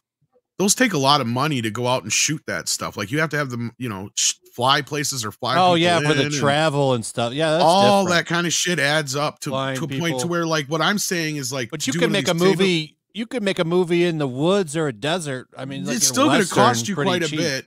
Here's my point is one of these tabletop games probably costs maybe 10-15% more than it would to cost to print a comic book. That would be my guess. Cause it's all cardboard. It's all printing. It's all, it's just your basic stuff. It's not like you're mass producing like discs or something like that where you're going to have to buy a certain amount. I doubt it's that expensive, but not too many of them get funded all the way or are that popular from what I've noticed. Some of them are okay, but I've seen some pretty popular depending IPs. on how many. So that's a hardcover and all that stuff. Probably like $30,000 to print that for the whole thing. Yeah, yeah, because it's a hardcover. Yeah, well, that's what I'm saying. A little bit more than what you would pay for a comic book. There's hardcover comic books, Tom. Well, if you do that, it's the same thing then. Yeah, there you go. So, anyway, that being said, is there anything more to say on the Lara Croft thing before we get back into I super think we chats. can move on. All right, let's get back into the super chats here. We got Hyperguyver 2. I think we got this one already. We got this one. We did. Yeah, Chaos Sonic 1 says Ben Affleck's kid came out as trans at his grandpa's funeral, and the kid makes me sick wanting to be the center of attention at his grandfather's funeral. I've noticed this is a trend, like the times that people choose to do this shit, but yeah, I'm not going to get into that anymore. This morning, or Andre will kill me. Pilgrim Media sends in 2 and says, I miss Love American Style on Fridays. I'm old. Paul gets it. Yep. And the song is, as soon as you mention it, you can remember the song. Kerm the Myth. Love American Style. Kerm the Myth says, Chato, this man gets it. The Hollywood ignores him. Stupid but true. Hey, Chato, a man of the people and common sense. Anyone? Hollywood? It's okay. Hollywood is not calling me, and I'm fine. Kerm the Myth also says that Chato rocks. Yay. Yeah. Yay. Well, that's usually, it's the only way that I can survive the day is get in the chair and just rock back. Just rock back and forth. It's soothing. It is. Yeah. Waltman Force. Waltman Force sends in $9.99, says more on that Quiet on the Set docuseries. One episode talked about Brian Peck, the dialogue coach accused of SO, which the series revealed the John Doe was Drake Bell, and Disney hired Peck after his release. Yeah, I heard about this. I don't know if you guys are keeping up with any of this. Nothing about this. I mean, basically, this individual who was, I believe, convicted of something, doing stuff to Drake Bell. Yeah. After they got out, ended up getting hired by Disney of all people. Well, that I think is one of the check boxes. I'm sure it is. You put that on a resume at Disney, yeah. Pretty much. Then we got you hire ex-cons, and that's a good thing. You get not just any ex-cons for that, yeah. Diddler ex-cons. That's the thing, and that's not the first time. How many of them have been busted on? Like, because there was that person that was in the Marvel movie, the Ant-Man movie. There was like 2 or 3 other people that aren't even. I'm not even talking about the parks people and stuff that get busted all the time. I'm talking about actual people that were on screen roles or involved in productions. There's been at least 3 or 4 in the last couple of years. But anyway, Moose sends in 5 and says, from a psychological perspective, why do game developers keep pushing DEI? Almost no new games are fun and full of woke nonsense nobody wants. Well, I'm sure they'll start to veer away from it sooner than later. But like, I don't remember who brought it up earlier. I think it was Andre or Paul that said, we've got how many years of games that have been in development that we got to get through to get on the other end of this too. It's similar with Hollywood, but games take even longer in most cases. Yeah. YellowFlash, what's your thoughts on this? Why do game developers keep pushing DEI? What's psychologically wrong with them? Why do they want this? Money. ESG money? Yeah. And all of them are woke. They think that they're doing it for like a better world. It's a crusade. Yeah.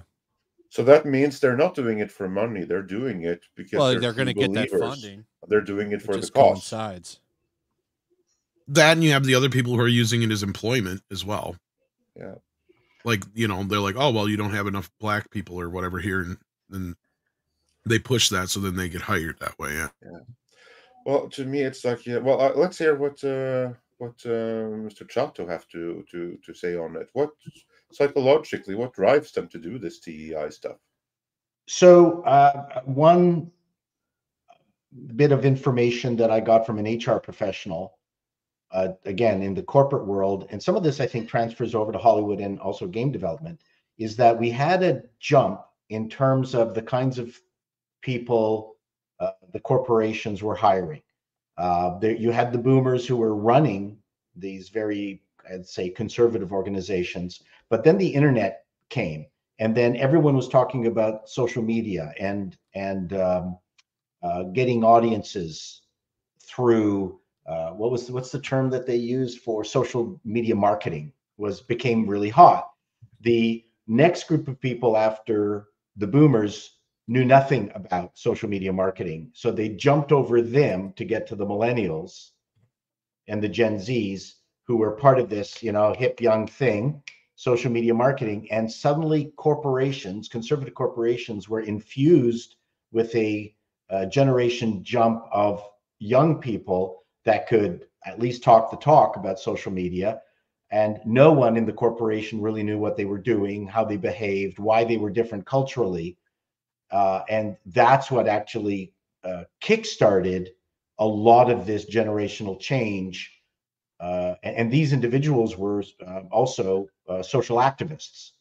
And the corporations didn't know what to do. And rather than, I'd say, using the term fighting it, they acquiesced to this generation of individuals who, rather than wanting to become part of the company, were more interested in bringing their collegial atmosphere from their colleges into work. They didn't like the way work worked. And HR and the corporate bigwigs just bowed over and said, yeah, sure, bring your college-like atmosphere into our corporations. And that's actually one of the generators, the drivers of what we are dealing with right now. Whether that affected game development companies, I can't say. I can just talk to how corporate America has been twisted by this jump in generation. Yeah, there's like you all hit on it. It's really the perfect toxic mix. Yeah. Because from a corporate point of view, you have the ESG, Mm-hmm. where, and we've seen this, where you have the likes of Microsoft. Yep. Who are like, okay, here are, and we did the video on this a couple of weeks ago when they made public their list of demands for publishers. They've had those for the past 5 years. If Mm-hmm. your game ain't woke as hell, it's not going to be released on the Xbox. So if you're a game developer and you want your game to be released on Xbox, you're going to have to wokeify it. And let's just say that the other platforms don't have the same requirements. They do, or similar ones. I just think that Xbox happens to be more extreme. What you're going to do then, rather than make like 3 different games, you'll wokeify the game for release so it can be released on the Xbox. And instead of doing 3 different ones, you'll put that wokeified version across on everyone. Because that way you get paid because it's going to be released. Whereas if you don't do it, you have an indie game that Xbox want nothing to do with. Are you going to gamble everything on Nintendo and PlayStation or Steam? That may not work out. You may not have the chance to do that. So you, as a developer, may be forced to put it out there if you want to stay in the big leagues, Mm-hmm. or even the medium leagues. This is the problem with ESG. You are forced to wokeify, and part of that is, oh, you need to now wokeify the company. You need to hire activists. You can't be a small little studio of white people who loves games. Oh, no, no, no, no, no. We can't work with a company like that. You need to bring in a couple of activists. Oh, you did? Well, that's not enough. You need to hire the likes of Sweet Baby Inc. as well. And your new hires, they're now toxins destroying the company from within. That's what you were talking about, Paul. That they are forced in the name of ESG to make these diversity hires, and then the people they hire and they bring in, well, there are many enough of them to transform the company culture, and then the hive has been taken over. The invasion is complete. And my point is that the barbarians were already at the gate, pre-ESG, Yeah, they were there. this, and they got the soil prepared for all of this. That's my point. No one's talked about that. Yeah. It's not sudden. It's not a sudden change. It's this hiring practice, social media kind of. All of those people who were basically talking about, oh, you have to open the door a little bit. You have Correct. to like. There's like every game has a white male. Hey, you need some, just a little bit. Just give us the little finger. Just give us the little finger. Throw us a little bone here. That was the barbarians at the gate. Correct. And the moment when you open the door, you let the barbarians in. Yeah. You just didn't know it. Yeah, and then they transformed exactly you right. from within, and they ruined the company. It's kind of like the same thing that has happened in many like Western societies with immigration and stuff. Open a little bit, and suddenly society is completely fallen apart because of it, which many European nations can speak to as well. It's like the same thing. It's just when the barbarians are at the gate, you don't know it, because then you just have to throw them a little bone. Then the door is opened. That's the psychological perspective. Do it little by little until the takeover is complete and you have no idea and you have lost control of your own company. That's what happened.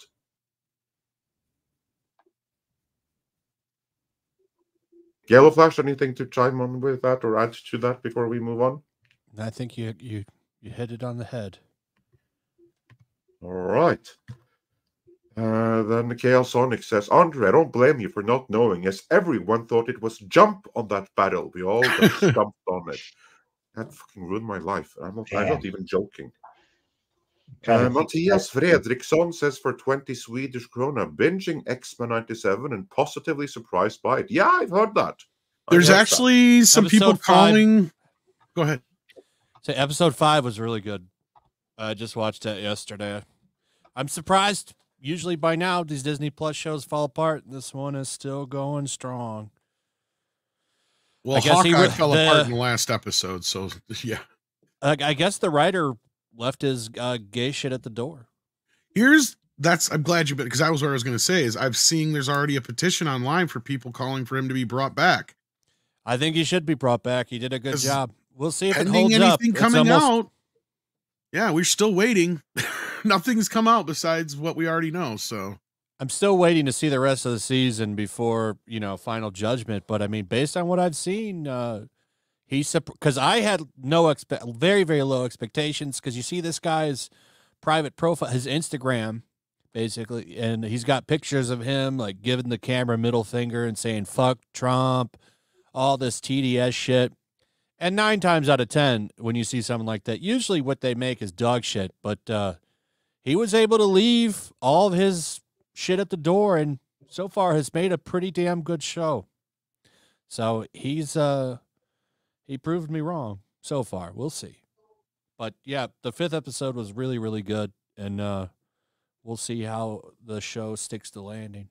Well, and that's what I'm saying is we are 5 weeks out now from when he was fired, and we still have yet to have anything surface that is remotely that bad. So just the more stuff. Understand. The more stuff has been. Well, no. I'm talking about that he's gay with Wolverine. Like there's a scene in the 4th episode where they get they're stuck in a hallucination, and his hallucination is him going into the bathroom where Wolverine is taking a shower, and he says he turns into. I think he turned into I can't remember who he turns into. And he's like, you need some help reaching those hard to reach places. You need a hand getting those hard to reach places. So it's heavily implied that Morph wants to fuck Wolverine, which we figured was going to happen anyway, one way or another. But still, that being said, like Wolverine though is very much into Jean Grey. He was flirting with her in episode 5. There's actually a good scene between Jean and Logan. What I was referring to was the actual real life stuff. I'm talking about all we've seen is that, they knew he had an OnlyFans. That wasn't a secret. There was those couple pictures of him. Those weren't a secret.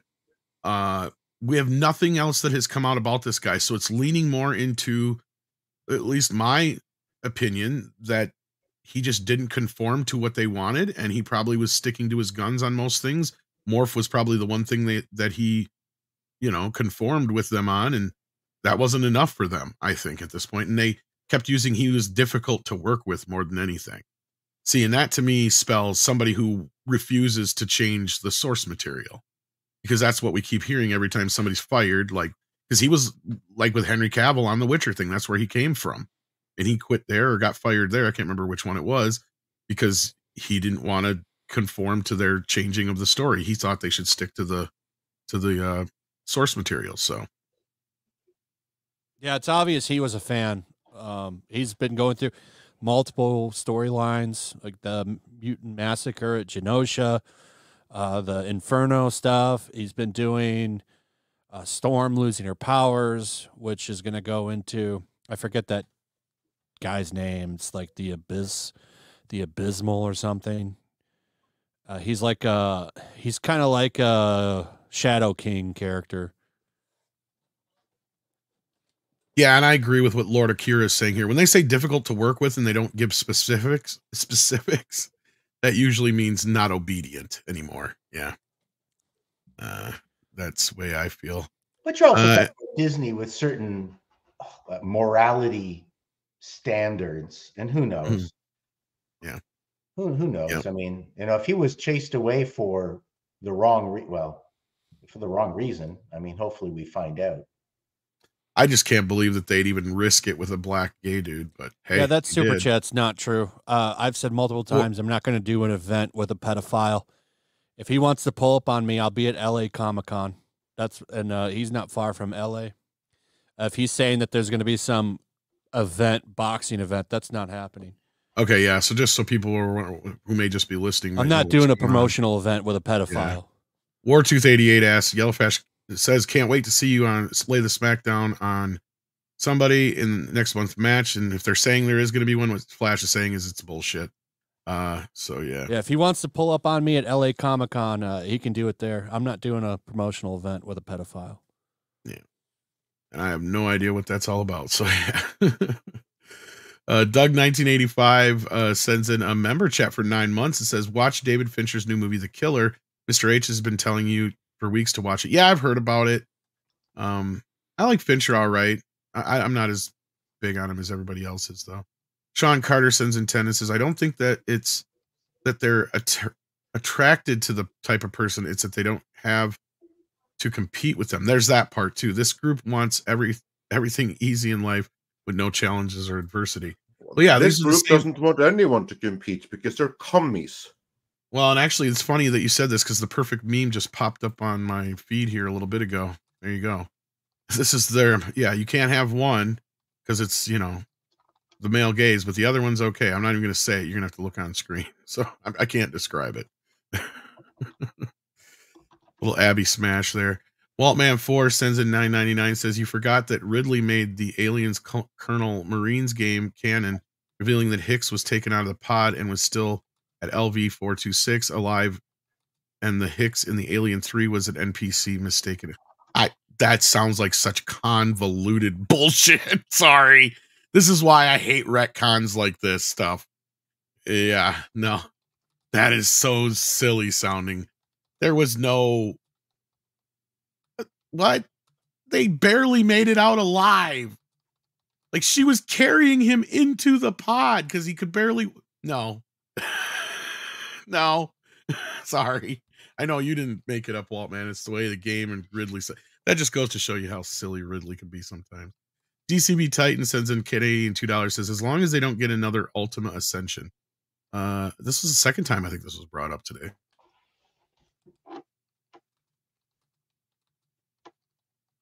And none of us are... YellowFlash, what is an Ultima Ascension? This must be some game thing. I think it's an MMO. I've never played it. I don't really know anything about it. That's what he said the last time you asked him, Andre. Or am I living in the Matrix again? Like, because we just had this question like a half hour ago, but yeah, or an hour. I'm just asking who is most likely to know it. Yeah, we asked him then, and he didn't. He said he hadn't played it. So I think somebody else brought it up in a different super chat before. Calhoun sends in 5 and says, this is the corruption of higher learning. I bet 76% of their college degree is classes not related to programming. DEI, SJW, been in UNIS since the 2000s. Oh, yeah, this definitely all comes out of, what do you call it? Oh, they've been there far longer than that, but that's when they really started going down on the current program really hardcore. That's when they begun it. That's when they begun their influence. Of what we see today. Well, a lot of this is actually rooted in the 90s PC stuff. Yeah, and it goes back to all the way back to the 70s, actually. I was going to say, yeah, the hippie movements and stuff, kind of, but you're probably not wrong there. DCB Titan sends in a Canadian 10 and says, Ultimate Essentia, and here we got our answer, is a game that was so bug-filled after months of patching, the company washed their hands of it because every fix just allowed access to more bugs. So it's one of those things where you no matter how much you fix it, it just breaks something else. It looks like an RPG. I'm looking at it. I've heard of it. I never played these games. Yeah, I've I never think played that one. yeah, there's an I'm not a big Ultimate RPG NES person. game. I think a lot of them. Yeah, there's an NES, SNES game. Yeah, they look like RPGs. I never played these. They just basically look like turn-based RPGs. So basically, they eventually decided, okay, let's do one Ultima fix and then fuck it. Decided that this thing is not fixable. Well, it would have been so much better if you hadn't rushed the programmers, because I've done enough development that I know what that is.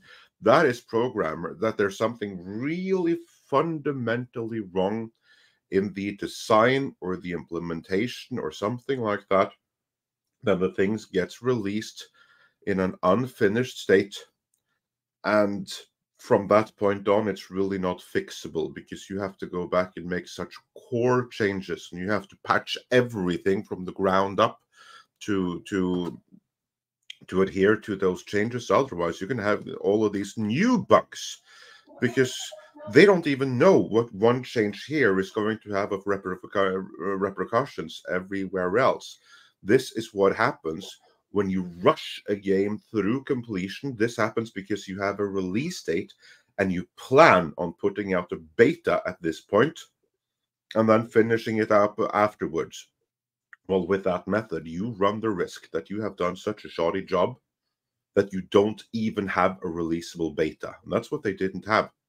They didn't even have a minimum viable product. And so they put out something to market that was not fixable because of the process that went into it. That's what happened there. And then no amount of fixes can do it, because they basically have to start over.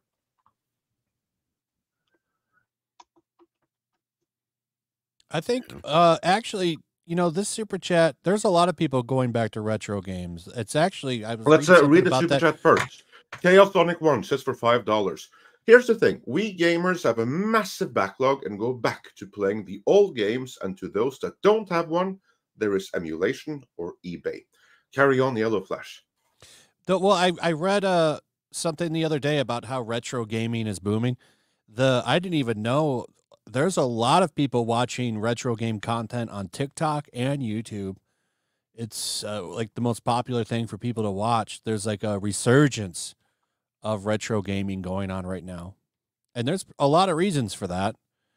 But I think the biggest one is like Tom has been saying, the simplicity of just sitting down and playing the game and popping it in. And, you know, it's just, there's a charm to those games that I think is lost. Well, I even today. get sick and tired of having to wait to load it up. Like, you have to actually wait. Well, that's not a big thing anymore. It isn't anymore. Not with solid state hard drives. It's almost a thing of the past. It isn't, now, but like even that was getting to be a little too much for me to piss around with before the online shit. I was just saying, but yeah. I think I'm just one of those people. I'm used to sticking in the Nintendo game or the Sega game and it just fucking working, right? Like, not having to wait 5 hours for it to load up. I think retro gaming is coming back, and well, I mean, you're already seeing it with a lot of indie developers making like retro style games. I remember having just an enormous amount of fun with an old Mac game called Dark Castle, and I've been trying to find a way to get a copy of that. There's sort of broken versions of it here and there all over the place, but I remember just having a hoot playing Dark Castle, and suddenly one day I just went, you know what? I feel like playing Dark Castle. I wish I had it. We need to get the old games back and made available. Those floppy games, the thing that sucks about them is it's hard to, you have to basically set up an old computer to play them.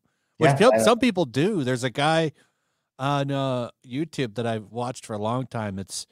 His name is Rock Metal Jesus, or Jesus Metal Jesus Rocks. And he has a old school computer set up in his gaming room for big box games. And that's all I've been playing. I've got in my gaming room, I've got the C64 machine up, and I've got my Intellivision. I was playing an Intellivision game the other day. Nice. Just because, you know what, it's just so much fun. They're really, really neat, interesting games to play, and they're just a great diversion from this ultra real looking stuff, which now is all looking the same to me. Yeah, I've been really wanting to go back and play older game. Like I really want to go back and play the old RPGs, like the old Final Fantasies. I've been thinking about I never playing played through Final the Fantasy. pixel remasters. There's some really good ones. I would start with 4 and 6 if you ever wanted to try them. Are they on Steam? Yeah, I Okay. think they are on Steam. Actually, the retro they call them the pixel remasters. They just they're still pixels, but they kind of look a little bit sharper. And they have better artwork. The problem is the translations on some of them are a little not so much woked up, but they changed it so it wouldn't be so offensive. But the overall package is still there. Mm-hmm. Well, we're about they're to on lose, there. I'm looking on Steam right now. We're about to lose Paul here, so I just want to grab one more super chat before he does go. $20 from Tennille says, programming request. Apologies if selfish of me to ask, but any chance the interruptions could be made less frequent? It's just I'm multitasking at work and have a hell of a hard time keeping track of the conversation. Well, we do try to do our best, especially Paul and I, of trying not to be too interjective. I've been very tame today. Yes, both of us, I think, have tried to do our best. But sometimes I think what happens is I don't know if it's so much, and I'm not trying to make excuses here, but I don't know if it's so much the interruptions as it is we go down tangents and different rabbit holes is more so, I think, maybe part of the problem. But that we do try. We very much do try, and I'll definitely keep trying harder in the future, Tennille, and I'm sure Paul will as well as everyone else. But I do what my brain tells me. I'm sorry. That's And right. I'll say that's what clips are for, and sometimes those tangents make excellent clips. Sometimes they do, but I do understand how they can get you off track of like, what the hell are they talking about now? Like, I can see where that's coming from. But so Paul, what do you got coming up? Am I getting a TV guide video yet? I'm working on it. This weekend I should have it finished writing, and I think I have another appalling news episode coming up today. So lots of just insane stuff. It never ends. So what can I say? Oh, that's the way what life is on YouTube. Yeah, thank you for having me. Nice to see you, YellowFlash, again. Always. Yeah, good. Andre. Good seeing you, Paul. I can't wait to hear your response to the things I sent you, by the way. Yeah, you sent it to me on X. On X, okay. Because as soon as I log off here, this disappears. Yeah, no. Well, thanks for joining us when you today. get some time. Have a great weekend. Talk to you later. Bye, everyone. Take care. Take care. And then let's get back into these here. Did we get this one? I think we got this one. Yes, we did get that one. Okay. Paulus Plain sends in 100 Norwegian krona and lets us know that Sweet Baby Inc. Detected is at 368,684 curators. There you go. Or curator followers, I should say. So thank you for that. And that reminds me, I got to reach back out to Cabrutus. Sumerian sends in 499, says, buying Stellar Blade, I don't even own a PS5. There you go. Dark King sends in 2 and says, GOG, I don't know why I said, what is GOG anyway? I know it. I'm trying to think. It's fuck, I can't. It's an online game store with offline play option. Someone I know. I was gonna say, yeah, I know what it is, and I'm drawing a blank right now for some reason. Then we got Hyper Guyver 2 says Alan Richardson has tanked his career faster than anyone before him. I have to pity Henry Cavill. Dude's career is getting nuked by morons. Okay, so is this the guy from Alan Richardson? This is the guy who plays Reacher. Okay, yep. I believe what he is referring to is the Orange Man Bad, and how many people, especially Christians, embrace Orange Man Bad. And what Richardson said, I do not have the exact words in front of me, but it was something. He basically said everybody who would follow him is retarded or something like that. Yeah, kind of like that. Like you should not be forgiving this guy. Like you should want to see this guy flogged or something like that. Why are you flocking behind him, considering everything he did on J6 and stuff like that? I do not think. I don't get the point of this. Why would you tell what is probably your biggest demographic of viewers on Reacher to basically fuck off. It's Fuck so him. stupid. It is Yeah. so He's just stupid. another Hollywood piece of shit, as far as I'm concerned now. I will not be watching Reacher season 3. I can tell you that right now. Yeah. I Look, don't and know. Go ahead. Yeah, carry on. No, I was just saying, I thought that's, you just continue. You probably, I was going to say something stupid probably anyway. I was going to say, like, I don't know that his career is tanked just yet, but I do wish that he would have some kind of awareness of exactly who his core audience is and what kind of people find a series like Reacher appealing. And if he were to do a demographic breakdown of his core audience, he might be surprised to find that diminishingly few of them are liable to be Biden supporters. I guarantee you the majority of that audience is definitely not Biden supporters, for sure. And if you, so kind of like, if you try to put yourself, if you think that people have embraced Reacher to the point where you, Alan Ritchson, can go against the orange man bad, and the audience are going to decide that, you know what, screw the orange man, I'm going to go with Ritchson on this one, then you, Alan Ritchson, are sadly mistaken. Yeah, he's an idiot. That was the dumbest thing. Like, he hadn't said anything before. He was just out there. All he had to doing do his was show shut up and say nothing. Yeah, exactly. Most of these people in Hollywood just don't get that. They've ruined the movie star image with their transparency and political mouths over the past 8 years. I can't remember celebrities ever acting like this my entire life. The internet ruined the movie star.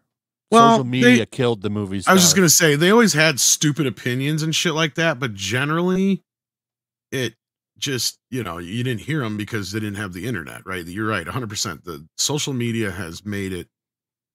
Very few of them get it. One that does is like Anna de Armas. Yeah. It's like, I wouldn't even have an Instagram if it wasn't for contracts. Like, well, I just the other stay off the internet. The other side of it is, even if you don't have a very high opinion of a politician, you hit it, I think, more so on the head in the front end of the conversation. Basically, you don't want to divide your audience, especially when chances are, when it comes to a show like Reacher, a good large portion of your audience is probably conservative. And then you shit on Christians on top of it all. See, that's the thing, is it's not you're just doing it to one section, then you're doing it to another section. And just because somebody may not like somebody, it's like, okay, I get that. That's fine. But when you're in a position like that, where you're saying that, a lot of those people may not necessarily like that person either. But I'll tell you right now, this is what I was going to say before. Fuck it. You want to know why the Christians like Trump so much? I'll tell you why. I can tell you the number one reason why. Is because he's pro-life. That is it. That is all it takes for the Christians to be okay with somebody. It doesn't fucking matter what almost the rest of the things that he does. That is what is the sticking point. So just leave it alone. That is a hotbed of problems to get into in the first place. Why would you even bring that up as an actor? That is not your job. And you shouldn't even be talking about it. Even if you're asked about it, like, your response should be, look, I mean, I'm just an actor. I'm not a politician or a doctor. I don't understand, the ramifications of all these things. So I don't think I'm somebody who should have an opinion on that, or my opinion should be public on that. That's all you got to do, is say something like that. That's my opinion on that. But anyway. And that would be the perfect response. Honestly, that is what everyone who is in a position where you have to have the widest audience possible like you. Because whenever an actor becomes some kind of an activist, especially in the realm of politics, it's like fine if you want to save the whales or something, but the moment you step into politics, you have to realize that at best, at absolute best, you're going to lose half the audience. And looking at polling and stuff like that, you go against the orange man bad right now, you're going to lose a crap ton more than half your audience.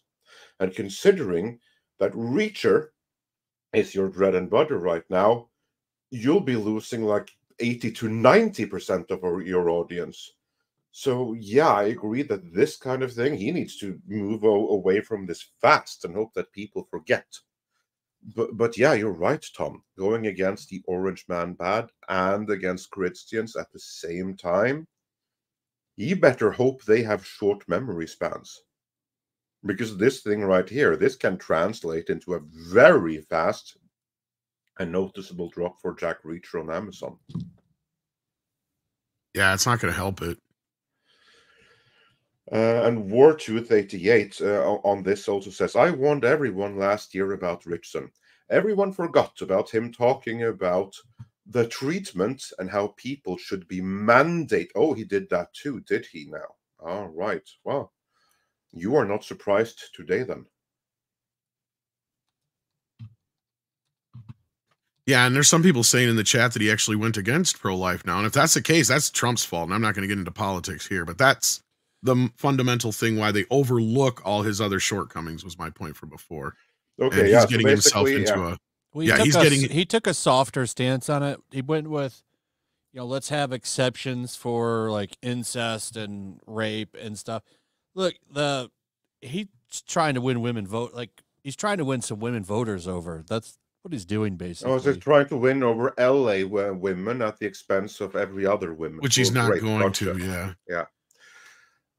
I think and those things usually go unsaid. In most cases, are accepted, but like even that's just ground where Christians really. That's where they plant their flag and they don't move. But yeah. Anyway, I don't want to get down that path even farther than we already have. Yeah, it's a big one. Yes. Grand Wazoo 42 says Infocom is a word I did not hear in a long time. Love your retro game talk. Keep them coming. Well, we're planning on it. But it takes time to get things together. But hopefully we'll have a gaming channel before long. Tennille89 says, Andre, this is one we were all tearing apart on Mr. H yesterday. I think this is in reference to the Lara Croft. That's when it came up. I paid attention. Oh, right. Yeah. Yes, so the Lara Croft one. Yeah, that was fun. We had fun tearing that one apart. Yeah, I wanted to make it to the show. Unfortunately, I didn't get a chance to, but fortunately, Andre made all the points I was going to make on Sly, and that's the only thing I really had much to add to anyway. So, yeah. Tennille89 says, even fucking Brianna Wu is shit talking this game. Is that true? Yes. Wow. Yeah. When you're starting to get the wokey wokes on board with certain things, that's what I was talking about with Velma the other day. I think, was it you, Flash, who was asking how the fuck did that get renewed, or somebody else was asking? I said something about it on Twitter. Yeah, and the thing is that is because they ordered 2 seasons, so it was already in production before. They've got no problem putting anything else on the shelf. I know, right? But for some reason, I can't believe that they're doing still. this. I have no idea, but it's because it's an animated show and it was actually finished. I have no idea, but yeah. See, like that's the thing is people also don't understand. Like Batwoman wasn't finished, right? Yeah, but that fucking Coyote movie was. I have not gotten a confirmation on whether that was completely finished or not. That sounds like it was. I've heard conflicting things that they didn't have all the animation done yet, and they still had some shooting to do.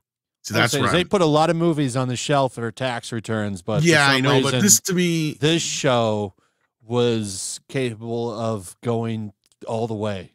It's because it's already and all the assets. See, that's the other thing about an animated show. 9 times out of 10, they already have all the assets ready to go too. So once the production gets rolling, they just through it like it's a whole season instead of just one. But I have a theory on why that one is going through, though. In addition to all the animation and stuff, plus some DI money, probably. Yeah, well, it's not so much that it's DEI money; it's the G in ESG here, governance. So it's not that they get money for it. It's a matter of, are you able to retain the credit lines that you need to stay in business? In order to do that, you need to have your equity, you need to have your diversity, but you also need to have your G, governance.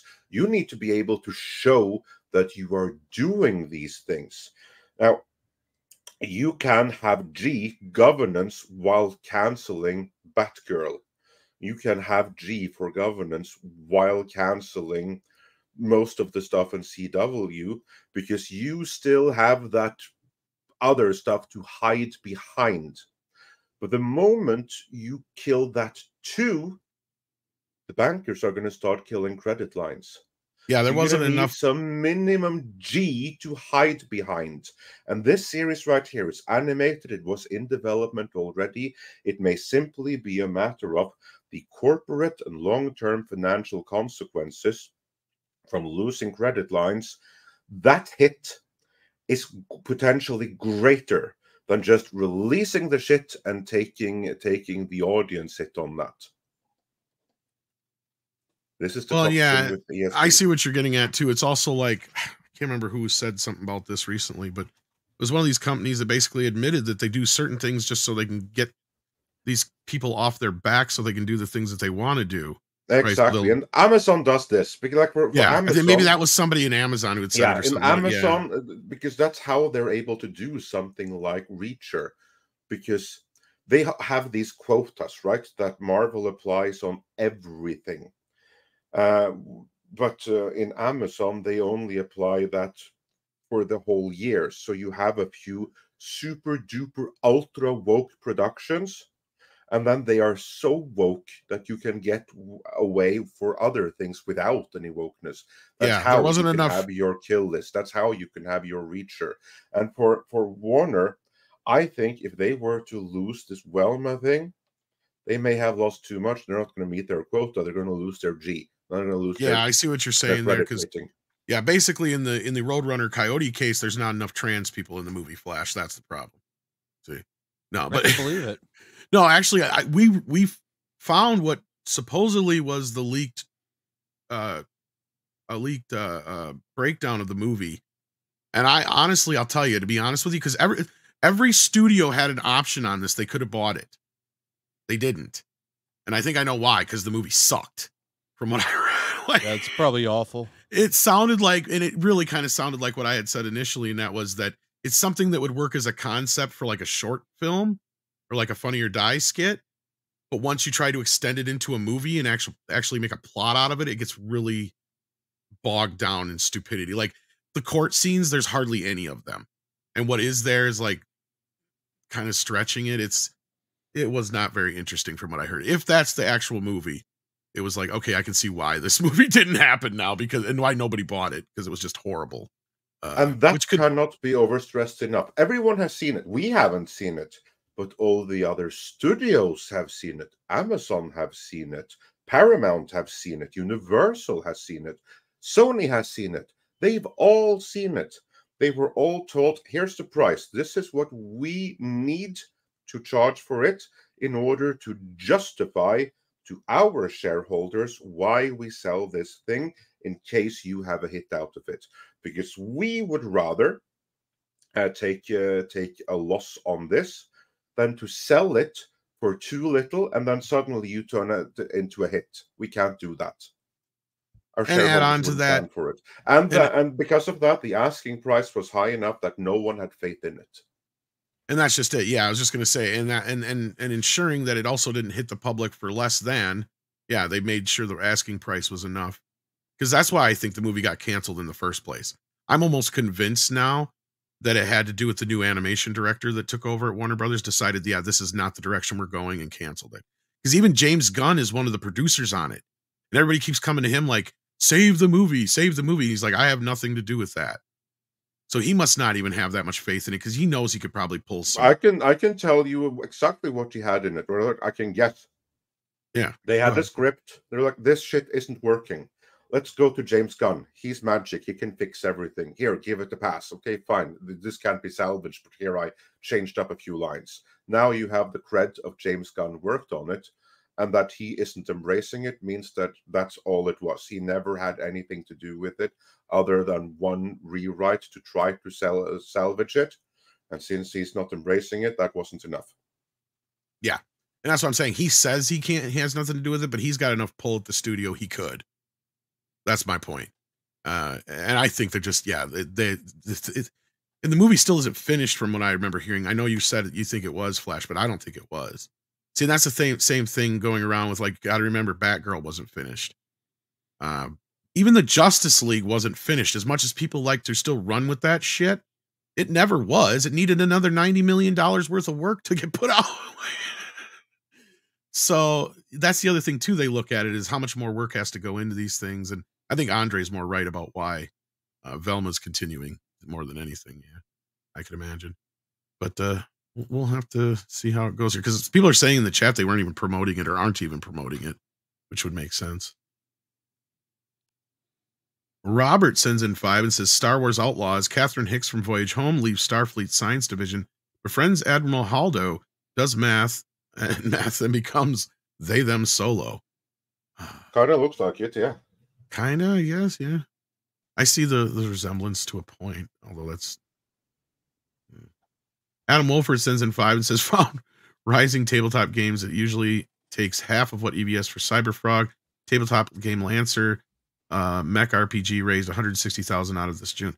So from what Adam's saying here, it costs about half of what it costs. So yeah, that was pretty close.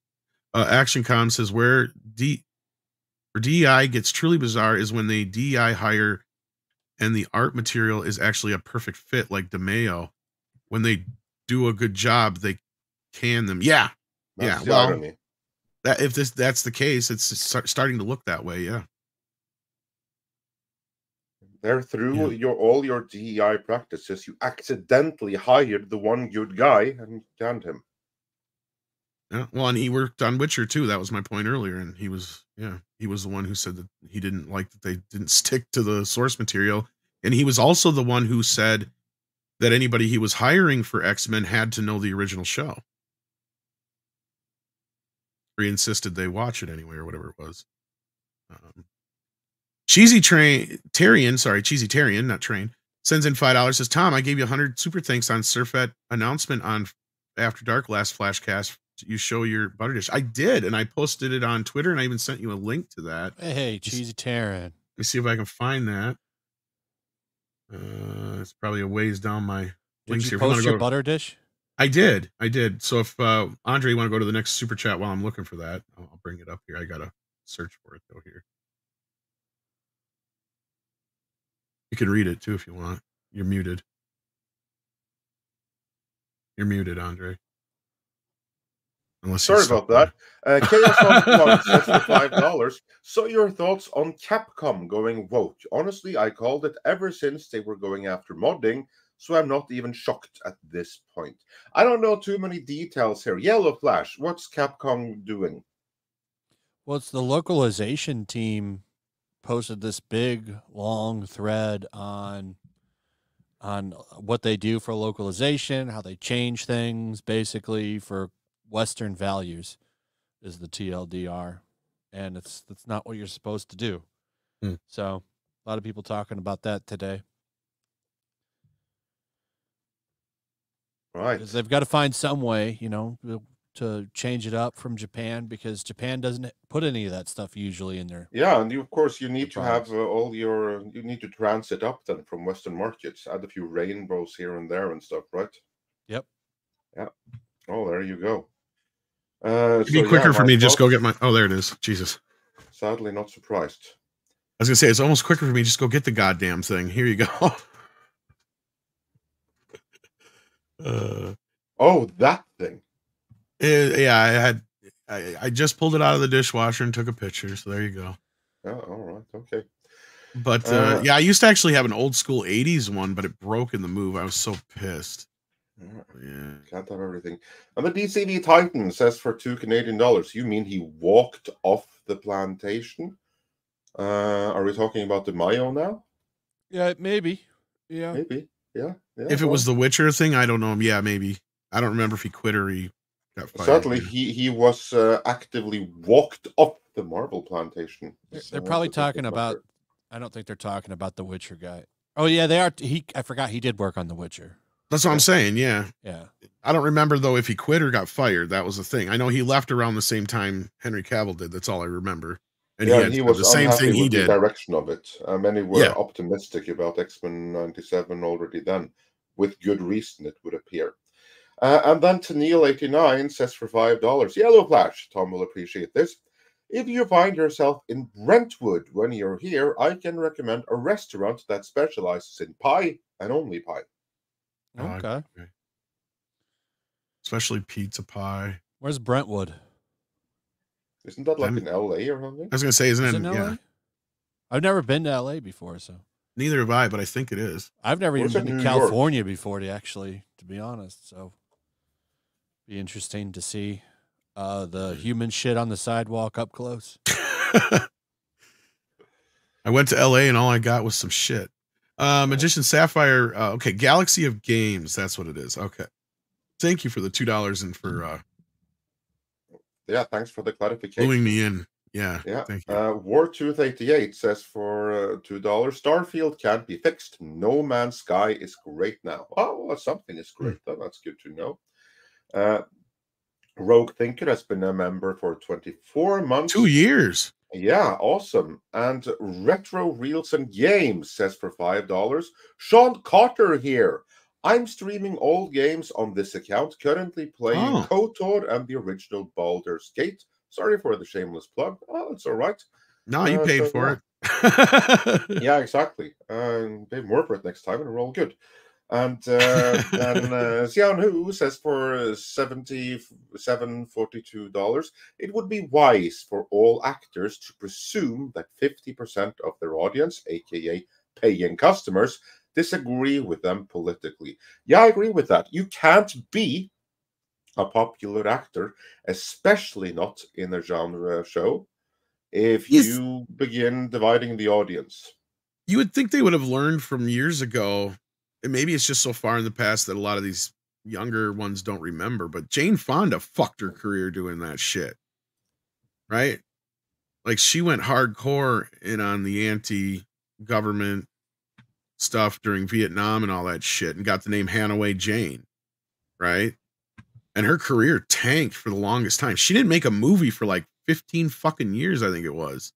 Like Monster-in-Law was like her first movie in like a decade or 15 years. I can't remember which it was, but yeah. Musicians can get it. John Lennon was pretty vocal too, and I don't. Yeah, well, musicians are a little different, but because most of them are all hippies anyway to begin with, and that's why. It's a matter of when as well. Yes. Because remember, they could. I also think there's a difference in anti-war protesting and chopping kids' dicks off. Yes, there's a big difference between those two. What's sad though is in the sand. You know what I'm saying? Because I'm pretty anti-war myself. I don't like war. You know, it's pretty awful. But chopping kids' dicks off and their boobs off, that I'm kind of against. I don't. The problem is there is no, and honestly, there is no middle ground for me on that. I'm pretty hard in the sand on no argument there, stuff. Flash. But my point was like, you know, like they actually would accept you more for that. They're advocating for that. That's the problem. It's not the other way around. Like I completely agree with you. Well, the problem is also that they are in an echo space where that is with that. I'm not going to say it because we're on YouTube, but that which you are so against, YellowFlash, which I do not blame you for, in their echo chamber, that is being treated as the most important social justice cause of our time, to the point that even YouTube has hyper protected it, to the point that this stream is probably going to demonetize now. Probably. And they are in an environment where that's what they get fed back 24/7, and they're even told, you need to take a stand on this. You have a platform, you can make a change. These people get bad advice, so they need to trust someone outside interest to have their best interests at heart, and not everyone has that. And basically, like the whole Hanaway Jane thing, like, yeah, basically, it wasn't the fact that she was anti-war. I think it was what John Z says here on the screen more so than anything. You know, like John Lennon said a lot of stupid shit and did a lot of stupid things and whatever, but the one thing he didn't do is go sit on top of an anti-aircraft gun. Yeah, that's the absolute thing. Like she went a little too far. Like, you know. But I mean, yeah, right. Like most of us can get behind an anti-war sentiment. Like nobody wants war, right? Like, duh.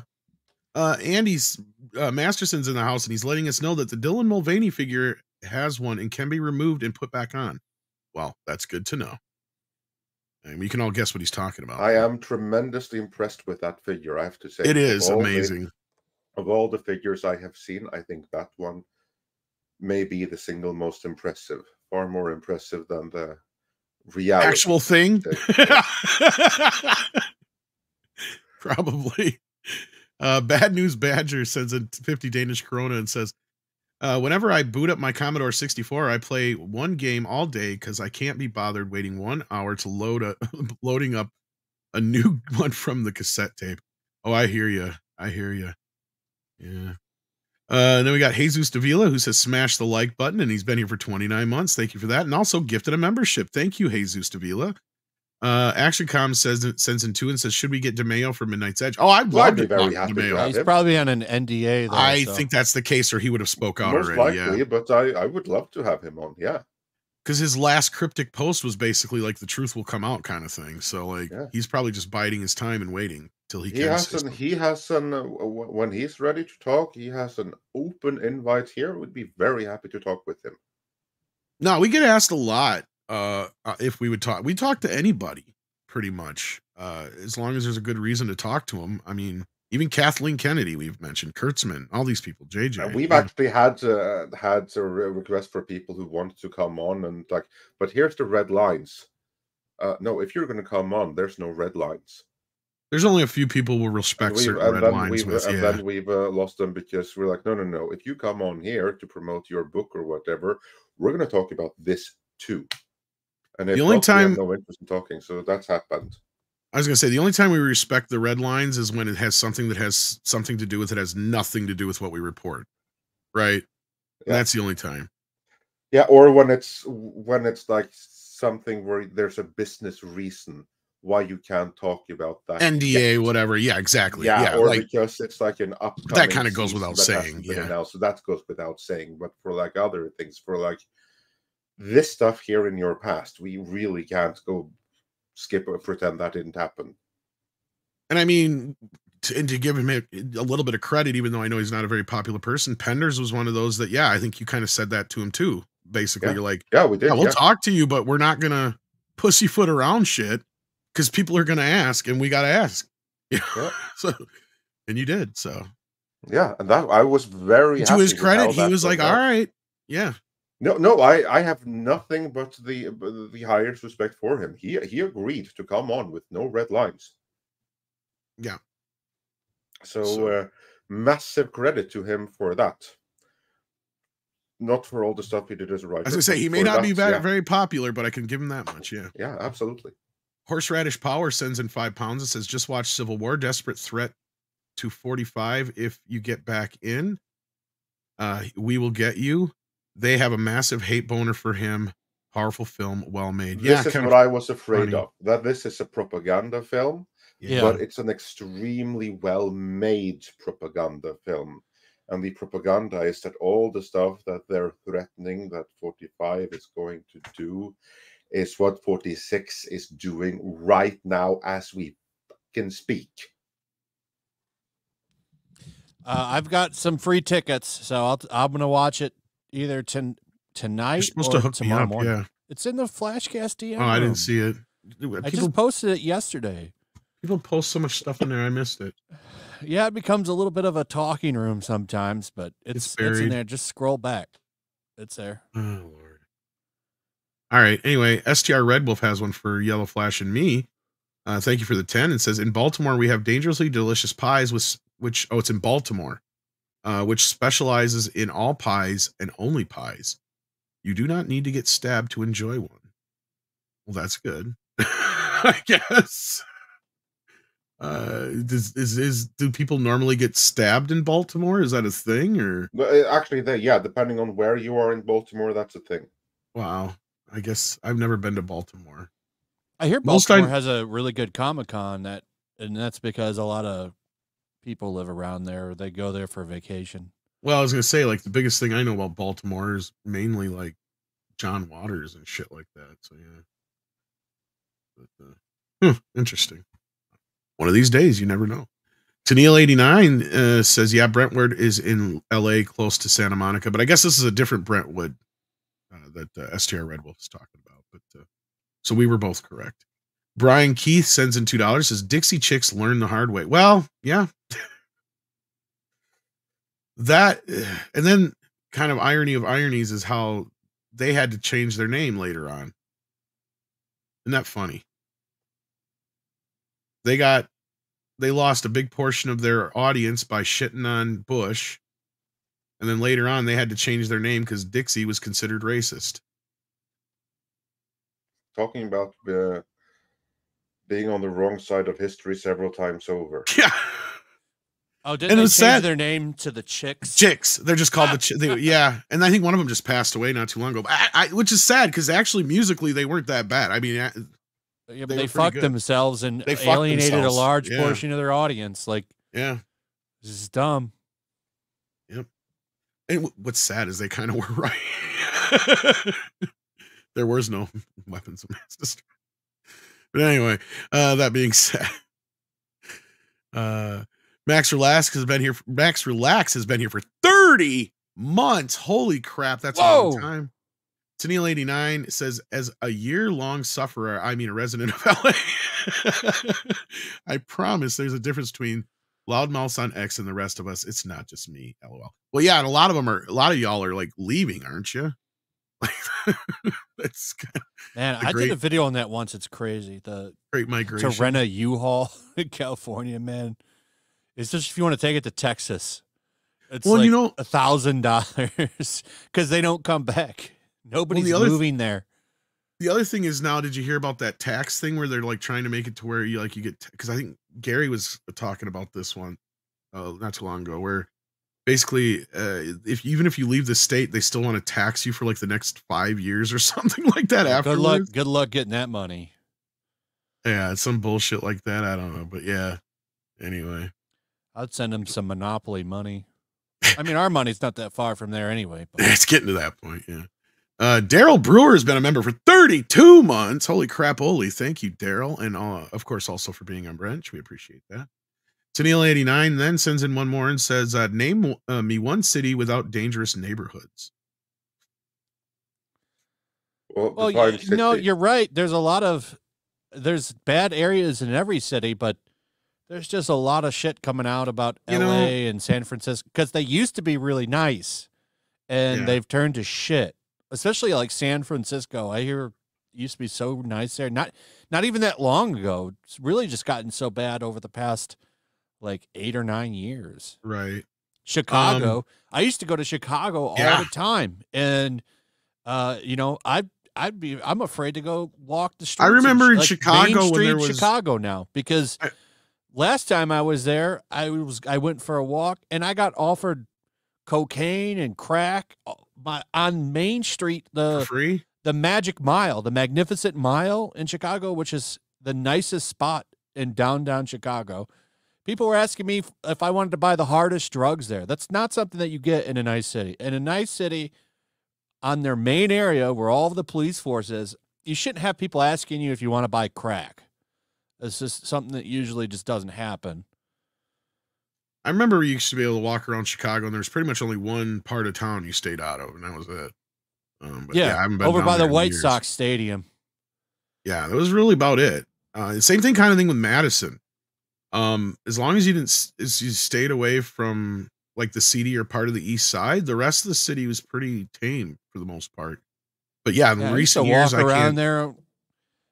Go to Chicago, walk out of a bar at 4 a.m. because they used to be open 2 hours later there at the bar and not even worried about it. But now it's terrible what's happened to that city. And I'd give Madison the credit that even then it was like you didn't have to avoid that part of town during the day. It was just at night. Right. And I lived in Madison during the day now.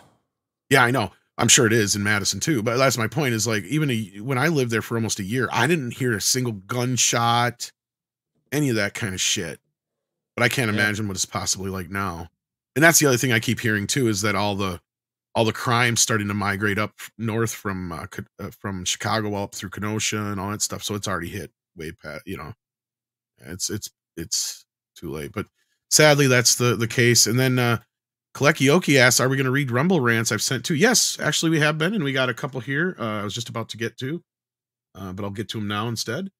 Samurai Vader sent in 2 and says, speaking of gaming, Assassin's Creed has an issue that they removed support. They shut down the multiplayer and removed its assets and also blocking access to content from single player DLC. That's bullshit.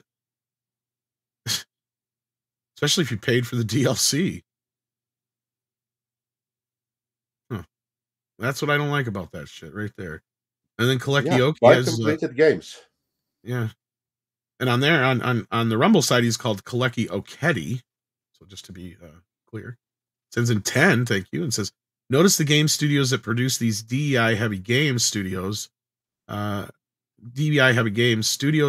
have not made anything noteworthy in a while. Ubisoft, Crystal Dynamics, EA, panel thoughts. I see where you're coming from here. That's a good point. When was the last time any of these companies had a big hit? EA, are they even practically in existence anymore? Who? EA, I was being facetious. Oh yeah, they're still. I was kidding. From Madden alone, they're making up. I know. Yeah, I haven't played a EA game in I don't know how many years. Like their recent big hits, I really couldn't even say. I haven't paid that much to.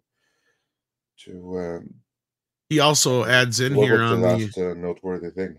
Let's say he also adds in here on the Rumble side with another 5, 2 of which have produced or producing games for Disney. Crystal Dynamics is doing Marvel's Avengers, or did Marvel's Avengers, and Ubisoft is doing Star Wars Outlaws. Possible, likely, those companies share the same views. Yeah, both of them have gone nuts on DEI, which you can tell from the games. Like, I'm surprised. I like, and even without that Avengers game with its horrid-looking Uncanny Valley characters that were so different from the Avengers that we know and love, there's no reason why they should have made the game look like that in the first place. I'm glad to see that it failed the way that it did.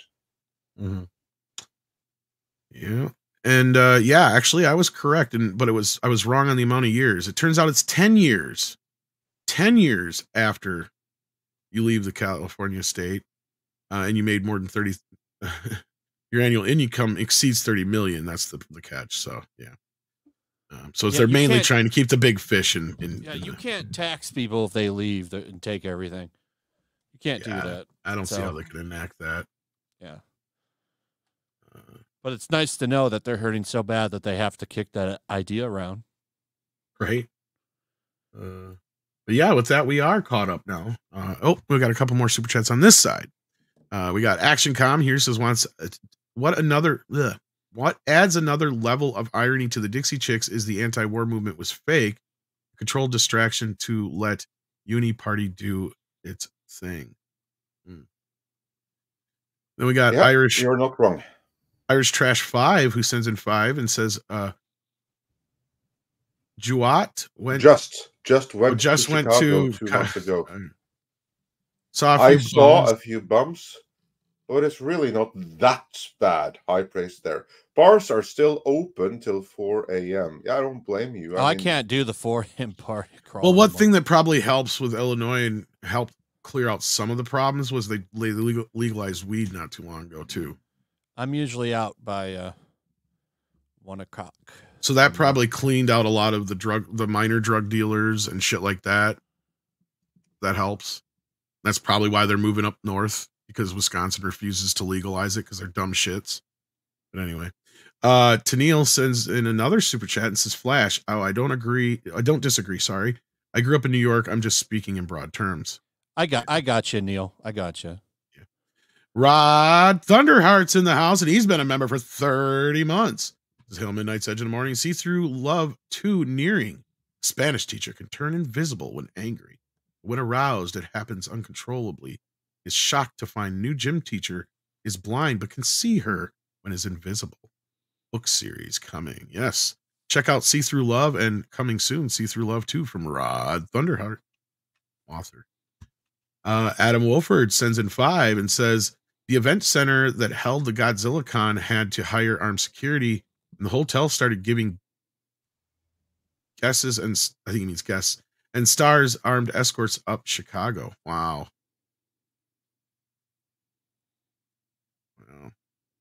And then we got Forgotten Circus, who sends in 5, says, love listening to you guys. Y'all are hilarious. Tom, you're my boy Blue, shout out from Forgotten Circus podcast.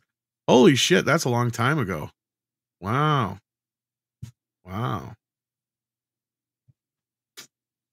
Thank you so much. And with that, we will wrap things up here. Flash, other than Flashcast this weekend, anything you got going on that we should know about? That's the biggest thing. We should have Grums on. He's coming on Saturday, and a couple other people talk about what's going on, and talk about that Civil War movie. Well, I'll try to watch that then. And in the meantime, yeah, just stay tuned. I'm sure we'll have a video or something at some point here in the next day or so. We try to anyway. Andre, anything else we should remember to plug? We got a couple of videos coming over the course of the weekend, so just stay tuned for that, and we'll get a confirmation in the channel pages, the community pages for when the membership stream will be. So just stay tuned, and we'll get back to that real soon. Check out Midnight Edge live archives for clips you may have missed. And with that, it is time for some koalas in the rain. Koalas in the rain, koalas in the rain, no fucks given.